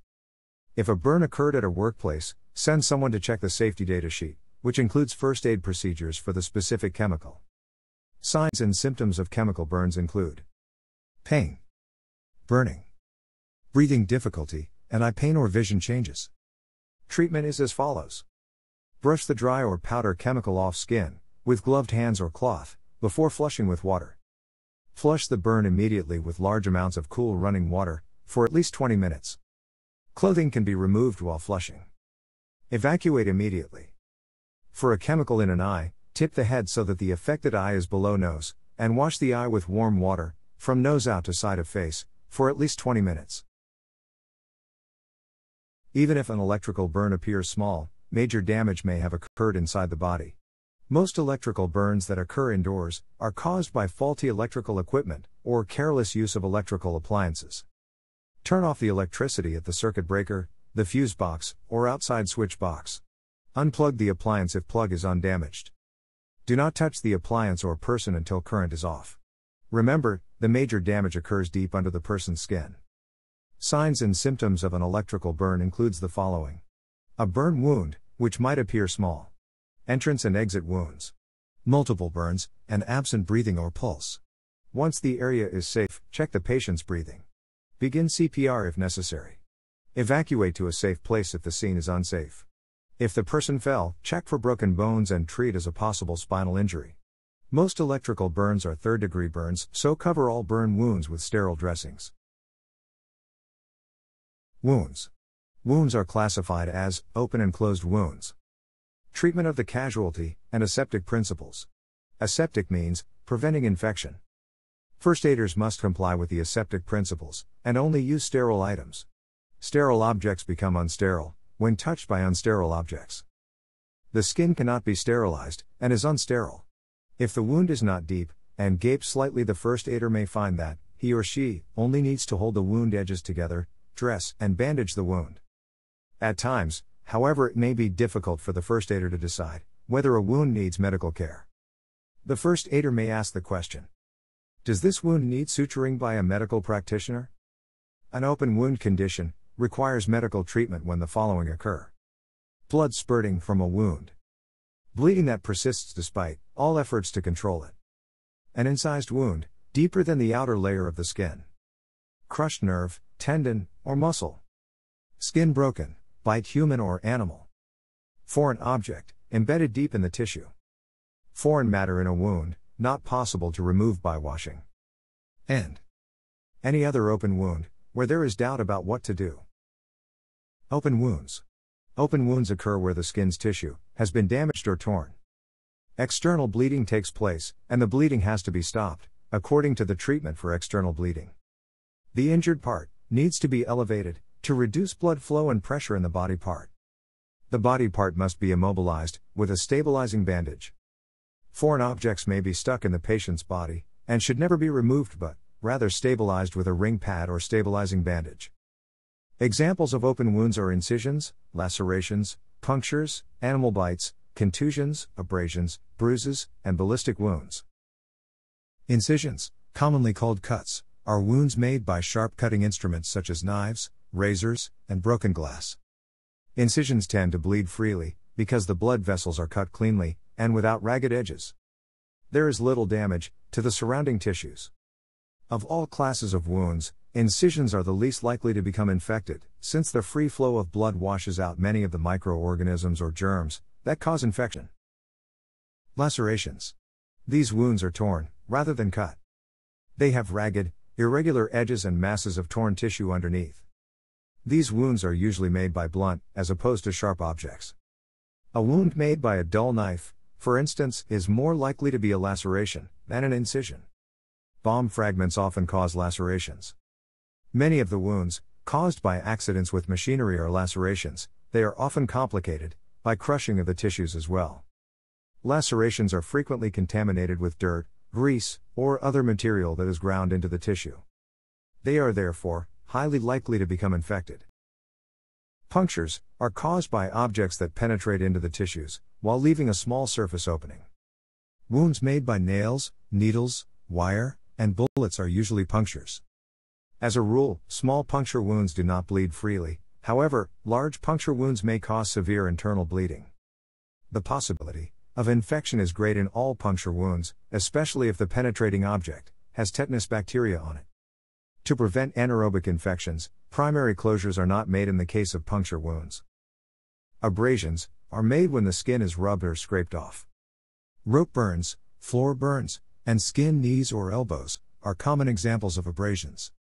This kind of wound can become infected quite easily because dirt and germs are usually embedded in the tissues. Contusion.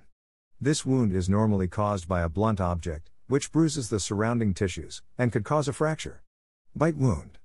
This wound is normally caused by animal bites, for example, dog or cat. Try to keep the animal that caused the bite for further tests. Ballistic wounds. A bullet or a projectile cause this wound. Damage normally caused internally. Amputations.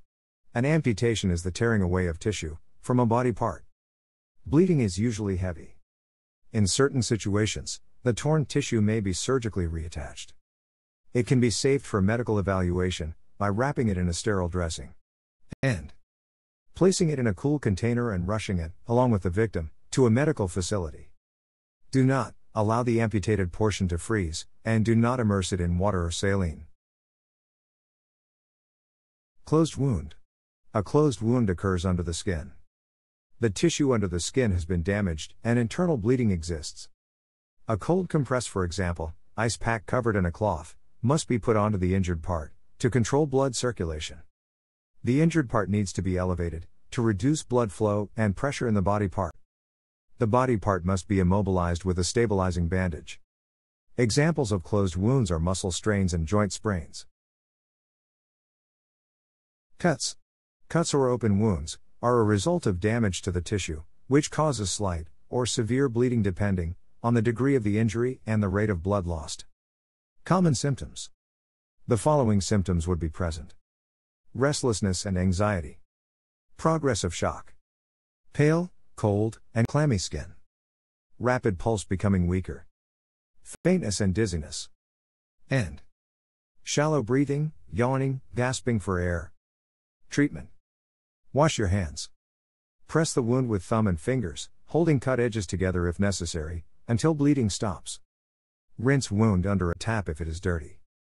Then, using gauze, gently clean with soap and water.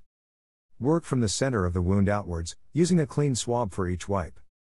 Finish with some diluted antiseptic. Pat skin thoroughly dry. Carefully remove any small pieces of glass or gravel from the wound with a clean piece of gauze tweezers. For small cuts and grazes, a plaster is enough. Larger injuries need a non-adhesive dressing, secured with a gauze bandage, which you tie firmly but not so tightly that the circulation is restricted. Never put fluffy dressings like cotton wool next to the wound. They will stick to it, and it will be painful when it comes to pulling it off. Only handle the very edges of a dressing. Embedded objects should be stabilized to prevent internal damage.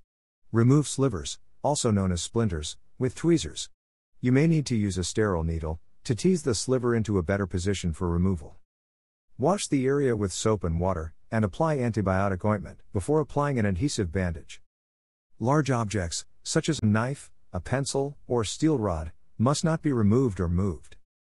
Stabilize the object with bulky dressings, or padding placed around base of object, to keep it from moving. If the wound is bleeding, apply direct pressure around base of object. Do not apply pressure on the object, or on the skin next to sharp edges of object. If necessary, reduce the length or the weight of object, by cutting or breaking it. Call for medical assistance. In the case of an impaled object in cheek, examine the injury inside mouth. If the object extends through the cheek, and you are more than 1 hour from medical help, consider removing the object. To remove object, place 2 fingers next to object, straddling it. Gently pull it in the direction from which it entered. If it cannot be removed easily, leave it in place. Secure it with bulky dressings to control the bleeding. After removing object, place dressings over the wound inside mouth, between the cheek and teeth.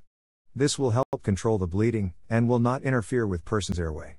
Also place a dressing on outside wound. Make sure to get medical assistance. If the impaled object is in the eye, do not exert pressure on the eyeball. This may cause fluid to leak out. Stabilize the object. For long, protruding objects, use a bulky dressing or clean cloth. Place a paper cup or cone over the eye, to prevent bumping. For short objects, surround the eye with a donut-shaped pad. Hold it in place with a roller bandage. Cover the undamaged eye. This prevents sympathetic movements of injured eye. Explain to the patient what you are doing, and reassure them, as they will not be able to see with both eyes covered. Get medical assistance as soon as possible. Bleeding. Bleeding is categorized in 2 categories, namely external bleeding and internal bleeding. Whenever bleeding must be stopped, surgical gloves need to be worn for protection. The amount of blood in an adult's body is determined by his size and weight. An approved method to determine the amount of blood in a person's body is by dividing his body weight by 10. The answer indicates more or less the amount of blood in that person's body in liters. For example, 76 kg divided by 10 equals 6 liters. The person's life is in serious danger when quarter of the blood volume is lost. External bleeding. Note: bleeding must be controlled so that the body can stop the bleeding. Bandages and dressings only minimize bleeding and prevent infection. External bleeding is caused by wounds and is classified as arterial bleeding. The artery transporting blood from the heart is damaged. The blood is bright red in color and is lost from the body in a squirting action.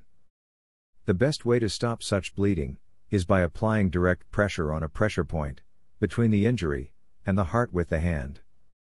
A pressure pad and bandage may also be used. Venous bleeding. The vein transporting the blood back to the heart is damaged. The blood is dark red in color and is lost in a flowing out action from the body.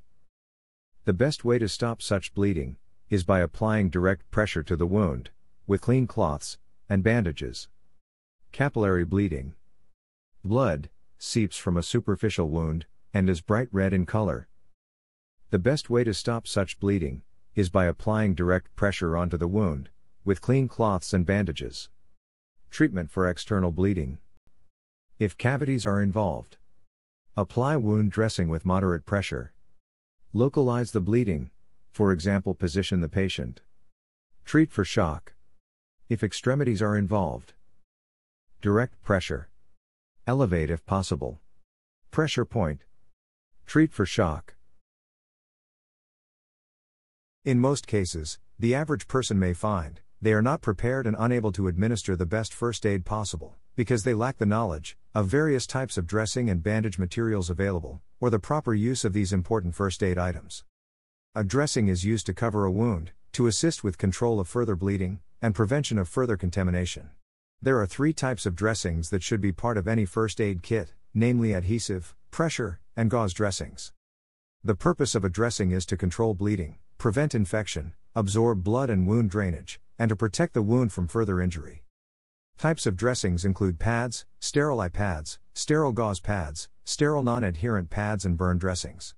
A burn dressing is a sterile pad soaked in a cooling gel. Always make sure that the pads you are using are sterile, or as clean as possible, as they are applied directly to the wound. The dressing should also be absorbent, to soak up body fluids such as blood or any discharge. The dressing must be soft and compressible, so pressure can be distributed over the wound. Always make sure the dressing is non-fluffy, so the material will not stick to the wound. Please do not use cotton wool directly on a wound. There are different types of bandages. Their sterility is not necessary, as they are used to secure a dressing. They should, however, be as clean as possible. Gauze roller bandages are absorbent, breathable, and often elastic. Elastic bandages are used for sprains, and as pressure bandages. Adhesive, elastic roller bandages are highly effective pressure bandages and durable, waterproof bandaging. Triangular bandages are used as slings, tourniquets, to tie splints, and many other uses. The most used type of bandage is the gauze bandage. It is a simple woven strip of material, which can come in any number of widths and lengths. A gauze bandage can be used for any bandage application, including holding a dressing in place. A triangular bandage is a piece of cloth, cut into a right-angled triangle. This is felt by many trainers to be the most versatile of the bandages available, as it can be used fully unrolled as a sling, folded as a normal bandage, or for specialist bandages such as on the head. Sometimes dressings and bandages are combined, in which case they must be sterile. Adhesive bandages like band-aids and sticking plasters are of the most used items in a first aid kit. Examples are straight adhesive bandages and butterfly or knuckle bandages. The main types of bandages are triangular and roller bandages. They are used to secure the dressing and assist in control of bleeding, provide support to a limb or joint, hold splints in place and immobilize parts of the body. If a bandage is applied, it should cover the whole dressing, and do not remove the bandage once it is in place. If it becomes saturated with blood, apply another one on top, so that clotting that has already taken place will not be disturbed. There should always be a pulse distal to the side of the bandage. Where possible, keep the nail beds uncovered, to enable detection of inadequate distal circulation. Should signs of inadequate distal circulation be visible, as observed from skin temperature and color, loosen the bandage, and reapply. An occlusive dressing is an airtight dressing that can be used to treat a sucking chest wound, in which air is sucked into the chest cavity, collapsing the lung. This is known as a pneumothorax. For this use, an occlusive dressing should be taped on 3 sides only, to create a one-way valve. Petroleum gauze, also used as non-adherent dressing, can be used as an occlusive dressing, as well as half of any gauze wrapper, since the inside is sterile and airtight. Internal bleeding. Internal bleeding can usually not be seen, and a patient can bleed themselves to death, without spilling one drop of blood. Internal bleeding can, however, be seen when blood flows from inside of the ear, from the lungs and abdomen, intestines, and bladder. The patient will be cold, clammy, very weak, pale, and dizzy, have a rapid pulse, breathe rapidly, and will complain of pain in the injured area. The patient must be laid down, feet elevated not more than 20 centimeters, and are covered with a blanket. Bleeding from inside the ear should never be stopped. Look out for or find out history of injury that caused internal bleeding. History of a medical condition, for example, ulcer, which may cause internal bleeding. Pain and tenderness around the affected area. Swelling and/or bruises. Signs and symptoms of shock. Blood may appear from one of the body's orifices. Blood-speckled froth at the mouth. Treatment for internal bleeding. Cavities. Localize the bleeding, for example, position the patient. Treat for shock. Extremities. Apply ice indirectly. Elevate if possible. Treat for shock. Nosebleeds. A nosebleed occurs when blood vessels inside the nose break. Because they are delicate, this can happen easily. Treatment for nosebleeds. Let the casualty sit down. Do not let the casualty tilt their head backwards. Do not plug the nose. Advise the casualty to breathe through the mouth, and to pinch the soft part of the nose. Tell the casualty not to swallow any blood, but to spit it out, because it may cause nausea and vomiting. Press an ice pack against the bridge. After ±10 minutes, leave the nose to see if the bleeding has stopped. If not, repeat treatment for another 10 minutes. If the bleeding has stopped, tell the casualty to avoid exertion and not to blow their nose. If the bleeding has stopped, keep the head forward, and clean the casualty's face. What not to do? Tilt your head back. The injured person may swallow blood, and potentially some could go in their lungs. The patient may also start to vomit, as the blood will irritate the stomach.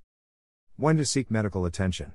Call the doctor if you cannot stop the bleeding after 30 minutes. If the nosebleed happens without a reason, or if the bleeding accompanies a headache, dizziness, ringing in the ears, or vision problems. Bleeding from the ear. Treatment for bleeding from the ear.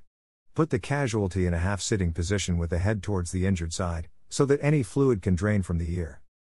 Do not plug the ear. Cover the ear with a sterile dressing. Check pulse and breathing rate. Treat for shock. If the casualty becomes unconscious, but is still breathing normally, put him in the recovery position. If breathing and heartbeat stops, begin resuscitation and seek medical help. Bleeding scalp. First aid for a bleeding scalp. Control the bleeding using direct pressure. If the casualty is conscious, lay them down, with the head and shoulders slightly raised. Check casualty's vital signs at 10-minute intervals. If the casualty becomes unconscious, place them in the recovery position. If breathing and heartbeat stops, begin resuscitation. Transport to hospital. An allergy is a hypersensitivity reaction by the body to foreign substances, called antigens, that in similar amounts and circumstances, are harmless within the bodies of other people. Antigens that provoke an allergic reaction are called allergens. Typical allergens include pollens, drugs, lintz, bacteria, foods, and dyes or chemicals. Allergic reactions include hay fever, insect venom allergy, asthma, and contact dermatitis, which is a skin disorder. Allergic reactions can be mild and recurrent, for example hay fever, hives, and mild asthma, or sudden and severe, seen by asthmatic attacks and anaphylaxis. When an allergen comes in contact with the body, the immune system produces and releases histamines, in an attempt to eliminate it. This results in an allergic reaction. Most allergic reactions can typically be treated with an antihistamine. Allergic rhinitis affects the nose, sinuses, and the eyes. Hay fever is caused by wind-borne pollen, and occurs only at certain seasons of the year. Perennial rhinitis, on the other hand, is due to substances present year-round, such as house dust, mites, feathers, animal dander, or molds.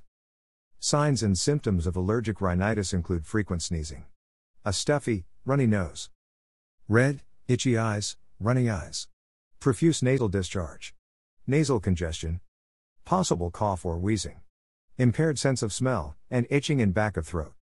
The best treatment is to avoid the cause of the reaction if known. Advise the casualty to visit a medical practitioner if symptoms persist. Hives can result from an allergy to a drug, insect sting or bite, or food. Food allergies can particularly be eggs, nuts, fruit, and seafood. Signs and symptoms of hives can be seen as a pink, blotchy, and itchy bumps on the skin, ranging from less than 1/4 of an inch to several inches in diameter. Occasionally massive, itchy swelling of a lip, an eyelid, a hand, or a foot can be present. Always be prepared for anaphylaxis and treat accordingly. You can assist the patient to take their own prescribed antihistamines, if available.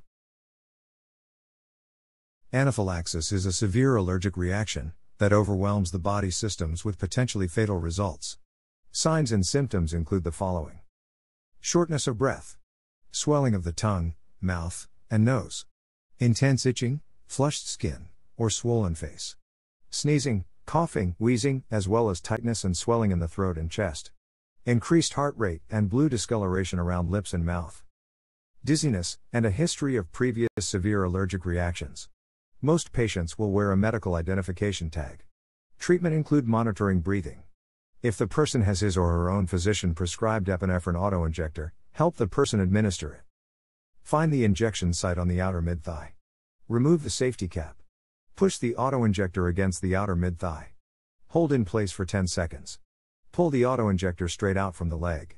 Rub the area for 10 seconds, and call the emergency services, or take the patient to a medical center immediately. Insect bites and stings. Common symptoms. For most people, insect bites or stings cause only a painful swelling, with redness and itching. A bee and wasp sting, however, may cause a severe allergic reaction in some people. Look for skin eruptions, swelling around the eyes and mouth, nausea and vomiting, and breathing difficulties. When these signs occur, seek medical help immediately. Treatment.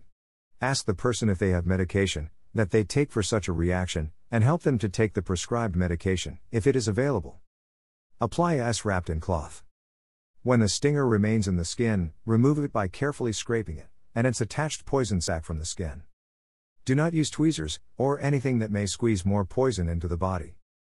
If there is swelling in the mouth, or if there is difficulty breathing, watch the person closely. Place him in the recovery position, or any position that makes his or her breathe easier. Seek medical attention immediately. Most spiders are venomous, but most lack long fangs and strong jaws to bite a human. Signs and symptoms of a black widow spider include the following: sharp pinprick sensation, followed by dull, numbing pain. 2 small fang marks seen as tiny red spots. The patient will experience severe abdominal pain. Bites on an arm can produce severe chest pain, thus mimicking a heart attack. Headache, chills, fever, heavy sweating, nausea, and vomiting are common. Treatment include cleaning the bite mark with soap and water. Apply an ice pack to the area, and take the casualty to a medical facility immediately. If facial swelling or anaphylaxis occurs, treat appropriately. Signs and symptoms of a brown recluse spider, also known as a fiddleback and violin spider, include mild to severe pain that occurs within 2 to 8 hours. A blister develops within 48 to 72 hours and becomes red and bursts. It will take on a bullseye appearance. Fever, weakness, vomiting, joint pain, and a rash are common. Treat the bite the same as you would a black widow spider bite. If the wound becomes infected, apply antibiotic ointment under a sterile dressing. Take the casualty to a medical facility immediately. The signs and symptoms for a common aggressive house spider, also known as the hobo spider, are the same as for brown recluse spider. Treat the bite the same as you would a brown recluse spider bite. Signs and symptoms of tarantulas varies from mild to severe throbbing pain that lasts up to 1 hour. Treat the bite the same as a black widow spider bite. For hairs in the skin, remove it with sticky tape, then wash with soap and water. Symptoms from a scorpion sting begin from within minutes to half an hour, reach their height within the first few hours, and usually last from 6 to 24 hours. There is a local, immediate pain and burning around the sting site. Numbness or tingling occurs later. Severely affected people will experience pain along the stung arm or leg, or even paralysis. Uncontrolled jerking movements of the legs or arms, and facial twitching. They will also have a fast heart rate, salivation will occur, with breathing distress. Treatment include monitoring breathing, gently cleaning the sting site with soap and water. Apply an ice pack over the sting site, to reduce pain and venom absorption. Apply dressings and evacuate for severe reactions in children. Poisoning. A poison is any substance that can cause illness, or death when it is absorbed into the body. An antidote is a substance that acts against a poison, to offset its effects. You will need as much history about a poisoning accident as possible, so that proper first aid can be started without delay. Poisons enter the body in 4 ways. Inhalation, through breathing. Injection, by puncture into skin. Absorption, through skin. Ingestion, swallowing. General signs and symptoms of poisoning. Distinctive smell of poisons, evidence of containers.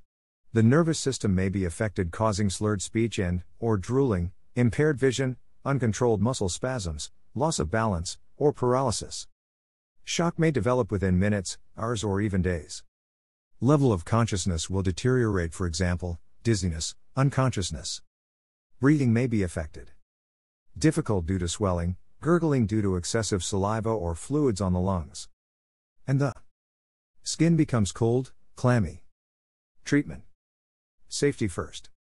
Gather information from the patient, bystanders, family, or the environment and try to identify the substance.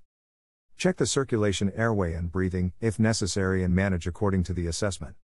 Contact the nearest poison center or emergency medical service. Manage shock. Common symptoms. If the history does not reveal what poison was taken, or by what means it was taken, the signs and symptoms may be helpful in determining how the poison was taken. The patient could have the following symptoms. When taken by mouth: nausea, abdominal cramps, and vomiting. Discolor the lips. And cause burns in the mouth, or leave an odor on the breath. When absorbed through the skin. Reddening of the skin. May affect consciousness, breathing, and pulse irregularities. When injected through the skin. Irritates the point of entry. Affect consciousness, breathing, and pulse irregularities. When inhaled. Respiratory problems. Consciousness. Pulse irregularities. Coughing. Chest pain. And headache. Treatment. Call a Poison Information Center at Johannesburg 0116422417, or Cape Town 0216895227, or a doctor, and follow their advice. Swallowed poison should not be diluted. Wipe and remove any poison or corrosive residue from the person's mouth, and do not induce vomiting, unless on advice from the Poison Information Center. Inhaled poison such as gases should be cleared from the lungs as soon as possible and the person removed to fresh air. If breathing stops, continue with artificial resuscitation. Absorbed poisons such as liquid or powdered chemicals must be removed from the skin as quickly as possible by flushing the affected area with lukewarm water, and then washing the skin with soap and water. Injected poison should be contained near the injection site.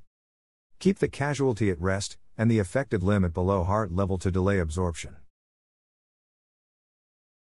Snakebite. The vast majority of snakes are not poisonous. Most of South Africa's snake-related attacks are under teenagers and younger children, because teenagers and children catch the snakes to be kept as pets. Only a small percentage of snake bites are dangerous, but you should consider all bites as dangerous. Make sure to obtain and record all information. In most cases, the snake strikes swiftly and injects venom below the surface of the skin into the tissues, which is then absorbed by the lymphatic system. Should you see a snake, leave it alone. Do not attempt to kill it, as the creature will defend itself vigorously. Stay clear of likely habitats, and always pay special attention to young children playing near long grass and bush. Research suggests that only around 15% of people struck by poisonous snakes are envenomed, but always treat for the worst case, and assume that venom has been injected. Common symptoms. A non-spitting cobra, mamba, and wrinkle spite need urgent first aid treatment. Their venom generally affects the nervous system and can affect breathing. The adder and spitting cobra snake venom usually cause severe local tissue damage, with loss of tissue fluid resulting in shock. The boomslang and vine snake venom affects blood clotting and may result in spontaneous bleeding. In all cases, the first aid treatment should be to restrict circulation and prevent the venom to circulation to the heart and brain. Puncture marks. Parallel scratches on the skin, rarely any pain. Anxiety. Pale, cool skin with progressive onset of sweating. Rapid, weak pulse. Rapid, shallow breathing. Breathing difficulties. Blurred vision, drooping eyelids. Difficulty swallowing and speaking. Abdominal pain. Nausea and/or vomiting. Headache. And collapse, progressing to a comatose state. Treatment as per Tygerberg Poison Information Center. Before leaving on a hike, climbing, mountain biking, or camping trip, find out where the nearest medical facility is, and note the telephone number. In the case of a snake bite, get the patient to a medical facility as soon as possible. Phone ahead to notify them of the arrival of a snake bite victim. Note that, in most cases, you have a couple of hours before serious life-threatening symptoms manifest themselves. Immobilize the patient if possible. If alone, keep calm and do not walk too fast, or run as this speed up the distribution of the venom. Do not suck the bite site. Do not apply a tourniquet. Only in suspected neurotoxic bites, for example the mamba, Cape cobra bites, is it recommended that you apply a wide crepe bandage firmly above the bite site, as tightly as for a sprained ankle, to slow the spread of venom to vital organs like the heart and lungs. The life-threatening neurotoxic effects of mamba and Cape cobra bites, such as difficulty in breathing, develop within 30 minutes to 4 hours. If you are more than 2 hours away from medical assistance, respiratory support, for example, mouth-to-mouth resuscitation, may be necessary. The life-threatening effects of a cytotoxic snake bite, for example, puff adder, develop late. It may take 6 to 24 hours.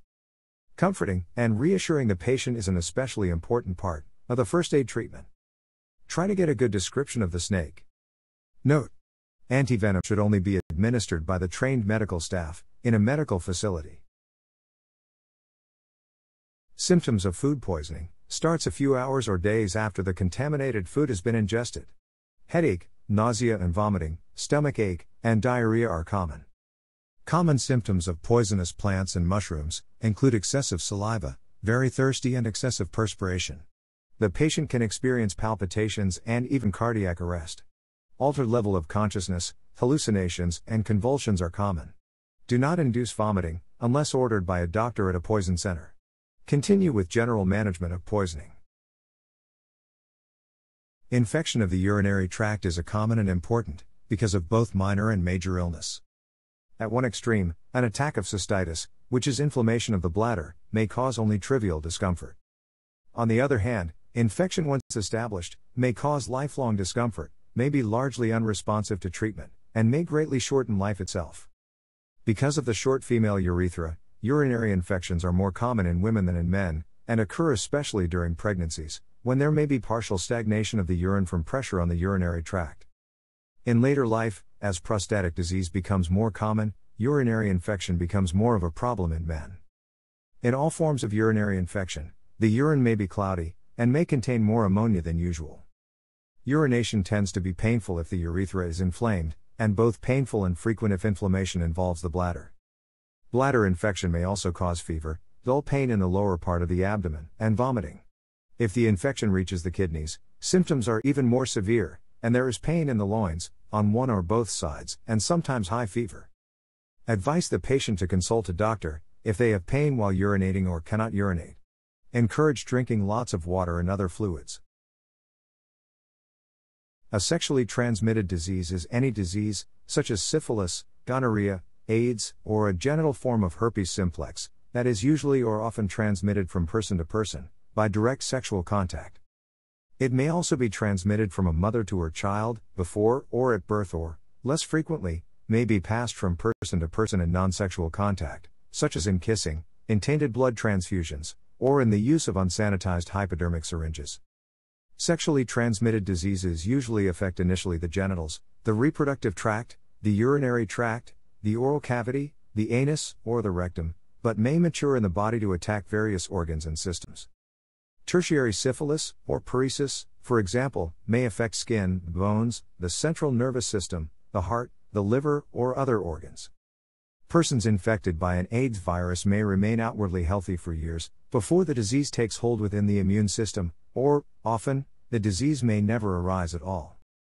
Gonorrhea is a sexually transmitted disease, characterized principally by inflammation of the mucous membranes, of the genital tract and urethra. The incubation period of gonorrhea is usually 3 to 5 days, with a range of 2 to 10 days. The first symptoms in men are a burning sensation upon urination, and a purulent urethral discharge that may be profuse, or may be so meager as to go unnoticed. In the absence of treatment, the infection usually extends deeper, to involve the upper urethra, the neck of the urinary bladder, and the prostate gland. Urgency and frequency of urination and, occasionally, blood in the urine may follow. The initial symptoms in women are, in most instances, so mild as to go unnoticed. Slight vaginal discharge with burning may occur. The causative organism of venereal syphilis is a slender, coiled, flexible bacterium with regular, tightly wound coils. This bacterium averages 8 to 10 microns in length. The bacterium requires moisture to exist, so continuous moisture is a necessity for the transfer of the microorganism from one person to another. The most common means of such transferal is sexual intercourse. In the body's tissues, the spirochete bacteria reproduce and remain present for the lifetime of the infected person, unless destroyed by treatment. Syphilis is effectively treated with penicillin, which kills the spirochetes. Herpes infections are significant, not only in terms of the discomfort they cause, but also for the potentially serious illness that might occur in infants born to mothers with genital herpes infections. A variety of treatments have been used for genital herpes, but none have been entirely satisfactory. Genital herpes is an infection of the genitalia, caused by herpes simplex virus. The virus is highly contagious, and may be transmitted by individuals who are lifelong carriers, but who remain asymptomatic, and may not even know they are infected. Infections are most often acquired through direct genital contact. The incubation period for herpes simplex infection is usually 4 to 5 days, but may be as short as 24 hours, or as long as 2 weeks. The first symptoms may be pain or itching at the site of infection. This is followed within a day or two by the appearance of blister-like lesions, that may occur singly or in groups. In males, the common sites of infection include the foreskin, the glands, and the shaft of the penis. In females, the blister may occur on the labia, the clitoris, the opening of the vagina, or, occasionally, the uterine cervix. Within a few days, the blisters rupture and merge to form large areas of denuded tissue surrounded by swollen, inflamed skin. At this stage, the lesions may become acutely painful, with intense burning and irritation. In females especially, urination may cause great discomfort. Generalized symptoms such as fever and malaise may develop, and lymph nodes in the groin may enlarge. Lesions may persist in this stage for a week or more, and complete healing may take 4 to 6 weeks. A variety of treatments have been used for genital herpes, but none is entirely satisfactory. Drying agents such as alcohol, spirits of camphor, and ether have been used. Other methods of treatment include the use of ointments and creams, topical anesthetics, and antiseptic solutions. Antiviral agents may be effective in diminishing the duration of symptoms, and the period of time during which the virus may be recovered from the lesions. It is effective only before the latency state is established. During latency, when the virus lives in tissues without causing symptoms, it is protected against destruction. In people with frequent, severe recurrences, daily low-dose antiviral therapy can decrease the number of outbreaks. AIDS can be described as a condition which develops when the body's defense mechanism, also known as the immune system, is not working properly. As a result, the victim of AIDS is more likely to get illnesses, which his or her body would normally have been able to fight off easily. What basically happens is that the AIDS virus attacks the body's immune system. We know that the body is made up of millions of cells. There are many different types of cells, each with its own function. The function of the white blood cells and their controlling cells, the T helper cells, is to defend the body from harmful bacterial, viral, fungal, and parasitic germs, which causes disease. They do this in different ways. Some white blood cells attack and destroy the harmful germs. Other white blood cells produce antibodies, which grab the harmful germs and render them harmless, or bind them so that other white blood cells can attack and destroy them. This internal defense system of the body, which protects it from disease and infection, is known as the immune system. A virus is a tiny agent, or particle, which can only reproduce inside a living cell. AIDS is caused when the human immune deficiency virus, known as HIV, attacks the white blood cells, which normally protect the body against disease and infection. As the HIV virus multiplies, more white blood cells are rendered useless. This results in immune deficiency, a situation in which the body's defense system against disease does not work properly. The HIV virus itself does not kill. It makes way for other life-threatening diseases. It must be said, however, that the HIV virus is slow-growing, and may remain dormant for up to 6.5 years, before it reproduces in the body, or before the carrier of the virus shows any symptoms. The human immune deficiency virus, which is the cause of AIDS, is found only in body fluids, namely blood, semen, vaginal secretions, breast milk, saliva, tears, bone marrow, and amniotic fluid. The blood, semen, and vaginal secretions, however, are high in concentration. This virus can, therefore, only be transmitted from one person to another, by means of body fluids and in the following ways. An infected person can pass it on to an uninfected person, through sexual intercourse and anal sex, or oral sex. It can be passed from male to male, male to female, and female to male participants. HIV can also be transmitted through exposure to infected blood, for example, sharing needles and syringes, razor blades, toothbrushes, and blood transfusions. Although the latter is very unlikely, since all donated blood and blood products are tested and treated with heat. HIV may be passed on from an infected mother to her child during pregnancy, birth, or breastfeeding. It may be transmitted via the transplanting of body organs or tissues, and the transfer of semen from HIV-infected donors. Casual contact such as sharing toilets and eating or drinking utensils, using the same swimming pool, casual body contact like holding hands, does not transmit HIV. It is only transmittable via infected body fluids. The risk of being infected by HIV can either be high or low, depending on the person, his habits, and situation in which he is present. For example, involvement in an accident, either as a helper or a victim, can expose a person to HIV infection, though the risk is low, because accidents do not afflict or involve that person every day. People in the medical profession are at high risk because of the nature of their work. Human behaviors, such as sex and drug abuse, are high transmission risks due to their regular and widespread practice. People are exceptionally vulnerable to HIV infection through the following high-risk behaviors.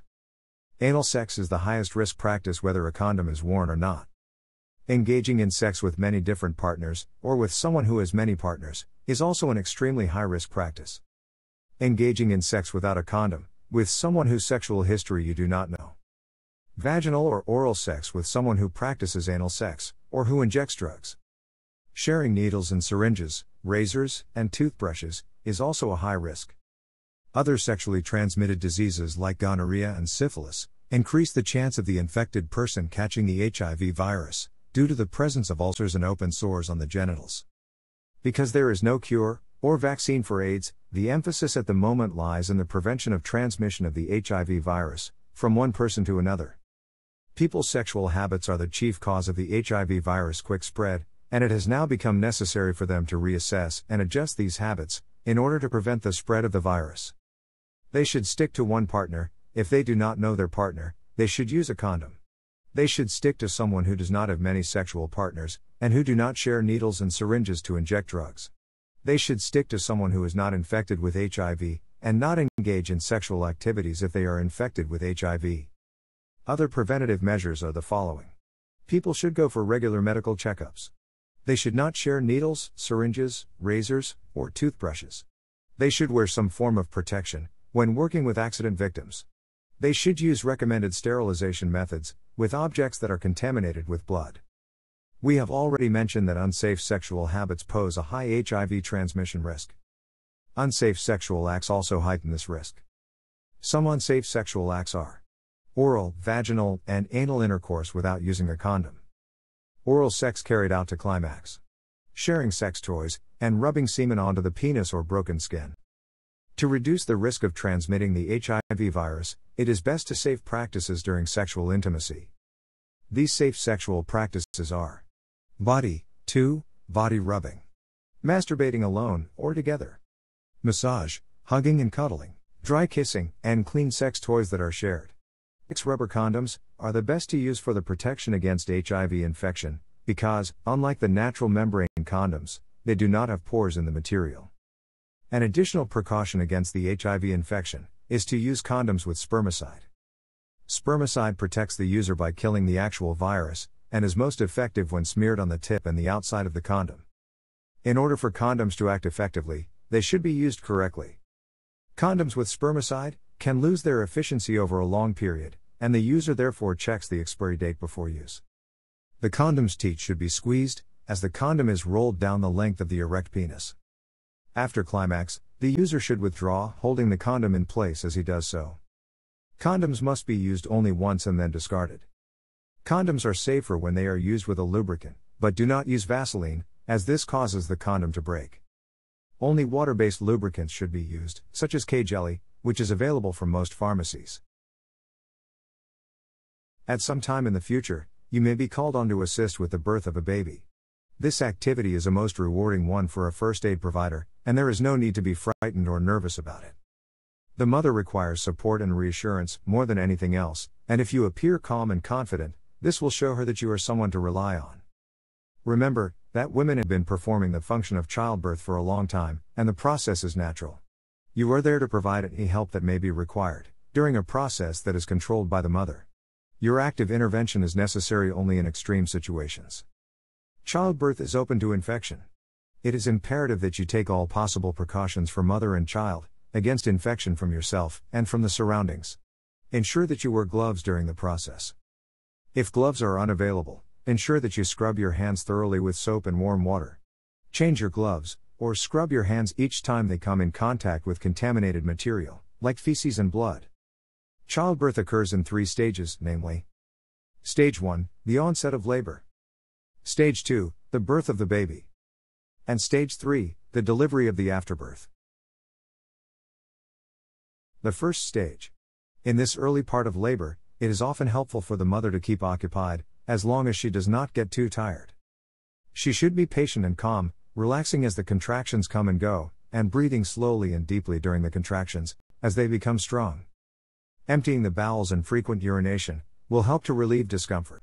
The mother will know she is in true labor if she has regular contractions of the womb, which are prolonged and become strong and closer together. When she knows the baby is on the way, she should choose a place to have the baby that will be clean and peaceful. She should be able to lie down or sit in a leaning position, with her back well supported. The following events occur as part of the first stage of labor and delivery. The state of dilation. The first signs may be noticeable only to the mother, like low backache and irregular cramping pains, known as contractions, in the lower abdomen. As labor progresses, the contractions become stronger, last longer, and become more regular. When the contractions recur at regular 3 to 4 minute intervals, and last from 50 to 60 seconds, the mother is in the latter part of the first stage. The contractions will get stronger and more frequent. The mother will often make an involuntary, deep grunting moan with each contraction. The delivery of the baby is now imminent. What to do during the first stage? Those helping the mother should know how to time the contractions. This information will give them an idea as to how far into labor the mother is, and how much time remains until the baby comes. Place a hand on the mother's abdomen, just above the umbilicus. As contractions begin, you will feel a hardening ball. Time the interval from the moment the uterus begins to harden, until it completely relaxes. Time the intervals in minutes, between the start of one contraction and the start of the next contraction. As labor progresses, this time will decrease. Walking or standing tends to shorten labor, so if that feels comfortable to the mother, let her. Also, if she becomes hungry or thirsty, let her eat or drink small amounts of food, fruit juice, or suck on ice chips. Attending to the mother. Make no attempt to wipe away vaginal secretions, as this may contaminate the birth canal. The bag of water may rupture during this stage of labor, and blood-tinged mucus may appear. At the end of the first stage, the mother may feel tired, discouraged, and irritable. This is often referred to as transition, and is the most uncomfortable part of labor, and such feelings are perfectly normal. The mother may have a backache, may vomit, and may feel either hot or cold, or both at the same time. She may tremble, feel panicky or scared, cry, or get very cross with her husband and birthing attendants. She may even announce that she has changed her mind, and is not going with it. At this time, she needs plenty of encouragement, and assurance that things are proceeding normally, and that her feelings are normal. Birth attendants, the husband, and others present at the labor and birth should have a cheerful, calm appearance. Nervousness, panic, or distressing remarks can have an inhibiting effect on a laboring woman. Comments on how long the labor is lasting, how pale or tired the woman looks, can have a terrible effect on her morale. Even talking quietly can irritate a woman having an intense contraction, because it is hard to concentrate on relaxing when there is noise in the room. Relaxation is especially important. A woman's husband or labor coach should instruct her to go limp like a rag doll, and breathe deeply, making her tummy rise and fall. This is called abdominal breathing. Begin each contraction with a deep breath, to keep the tissues of both mom and baby oxygenated. Observe the kind of breathing you do when you are nearly asleep and try to simulate it. Help her to relax her hands, face, and legs if you see that they are tense. Tenseness in the body fights the contractions and intensifies the sensations of pain. Relaxation helps a woman to handle the contractions easier and have a faster labor. Sometimes a woman will breathe too fast and get tingling sensations in her hands and feet. She needs to be coached to slow down her breathing. You can have her follow your breathing until the tingling goes away. Firm hand pressure on the lower back, by those attending the mother, may help to relieve the backache. Alternately, the mother may prefer to lean her back against a firm surface. Deep rhythmical breathing helps to relieve annoying symptoms. The discomfort seldom lasts for more than a dozen contractions. When the womb is almost fully opened, the baby will soon enter the birth canal, and there will be a vocalized catch in the mother's breathing when she has a contraction. This will signal the onset of the second stage. Stage 2, the birth of the baby. The contractions of the second stage are often of a different kind. They may come further apart, and the mother usually feels inclined to bear down and push with them. When she gets this feeling, she should take a deep breath as each contraction comes, hold her breath and gently push. There is no hurry here. The mother should feel no need to exert great force as she pushes. She may want to push with several breaths during each contraction. After it passes, a deep sigh will help her recover her breath. She should then rest until the next contraction. She may even sleep between contractions. Some general instructions for the second stage of labor. Be calm. Reassure the mother, and be prepared to administer first aid to both the mother and baby. It includes possible respiratory and cardiac resuscitation for the baby, and hemorrhage control, and prevention of shock, for the mother may be needed. Discourage onlookers from crowding around the mother. Use sterile materials, or the cleanest materials available. Clean towels or parts of the mother's clothing can be used. Place newspaper under the mother if nothing else is available. If she must lie on the ground, place a blanket or other covering under her. In order to prevent infection, refrain from direct contact with the vagina. Prepare for the delivery by assisting the mother to lie on her back, with the knees bent and separated as far apart as possible. Remove any constricting clothing, or push it above her waist. When the baby's head reaches the outlet of the birth canal, the top of the head will first be seen during contractions, but will then become visible all the time. The mother will now feel a stretching, burning sensation. She must now no longer push during the contractions, and to avoid this, should pant like a dog on a hot day. This will allow the baby's head to slide gently and painlessly out of the canal. If possible, allow the head to emerge between contractions. This will prevent the mother's skin from tearing, and will minimize trauma to the baby's head. It is important that the mother pant, instead of pushing, until both of the baby's shoulders have emerged. Delivery of the baby. As the baby is coming down the birth canal, keep the perineum red or pink, by massaging it with warm olive oil. If none is available, simply massage the area with your hand. Any place that gets white will tear more easily, so keep massaging and keep all areas red. Use olive oil on the inside too, and pay special attention to the area at the bottom, as that is the most common place to tear. Do this massage during a contraction, when it will not be noticed, or it may irritate some women. You can support under the perineum, with your hand on top of a sterile gauze pad or washcloth. Do not hold it together, just support it so the baby's head can ease out. The other hand can gently press with the fingers around the baby's head, so it will not pop out too fast, causing tearing. As the baby's head is born, support it with your hand, so the face does not sit in a puddle of amniotic fluid. Gently wipe the face with a clean or sterile washcloth. Check quickly around the neck for the cord. If you feel it, just hook it with your finger, and pull it around the baby's head. Check again. Some are wrapped more than once. If the cord is so tight, it cannot be slipped over the baby's head, just wait until the baby is born to untangle it.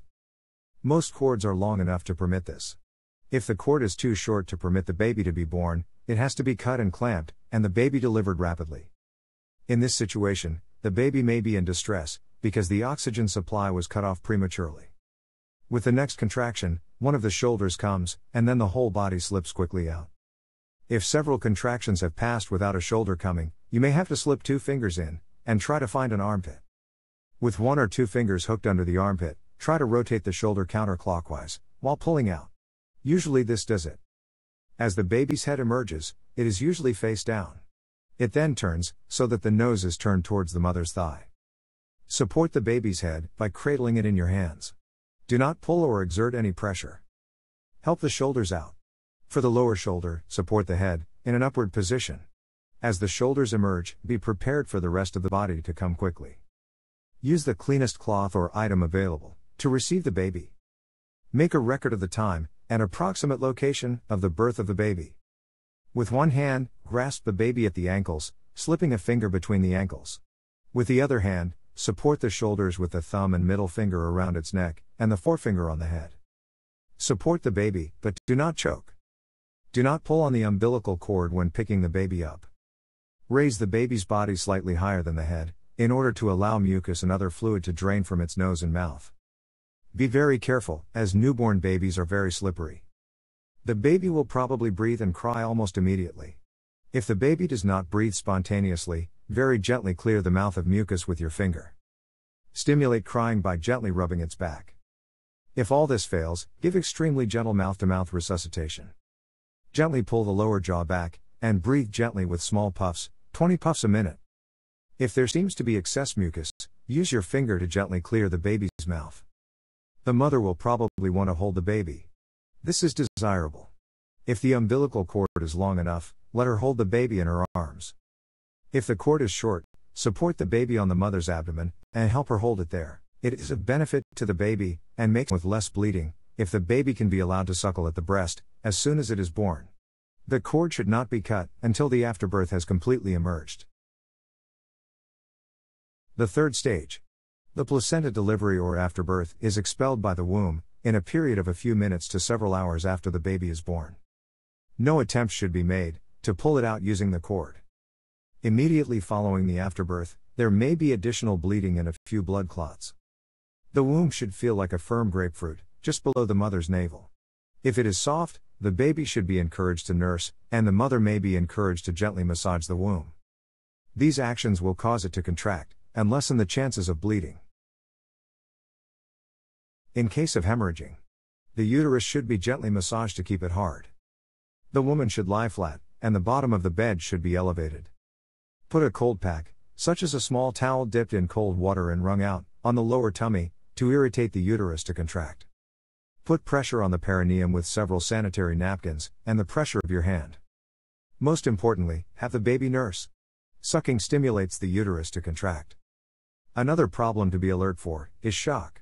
Symptoms of shock are vacant eyes, dilated pupils, pale and cold or clammy skin, faint and rapid pulse, shallow and irregular breathing, dizziness, and vomiting. If you notice any of these symptoms, keep the woman warm, slightly elevate her feet and legs, use soft lights, and talk softly and calmly to her. The baby has some danger of getting an infection through the cut cord, so it should not be cut until sterile conditions are available. If there is a possibility of getting medical help within a few hours, do not cut the cord, but leave it and the afterbirth attached to the baby. If there will be no medical help, wait until the afterbirth is out, or at least until the cord is whitened and empty of blood. The cord should not be cut until it quits pulsating, so the baby can have a transition time, before he absolutely has to breathe on his own. As long as the cord is pulsating, the baby is still receiving oxygen from his mother. If the cord is long enough, the baby can be put on his mother's tummy, so she can hold him and talk to him. If not, the father should touch him and talk to him. After the cord has stopped pulsating and has become limp, it can be clamped or tied about 1 inch from the baby's tummy, with a cord or sterile cloth, and then cut. As the placenta separates from the uterus, the cord will appear longer. Wait for the delivery of the placenta.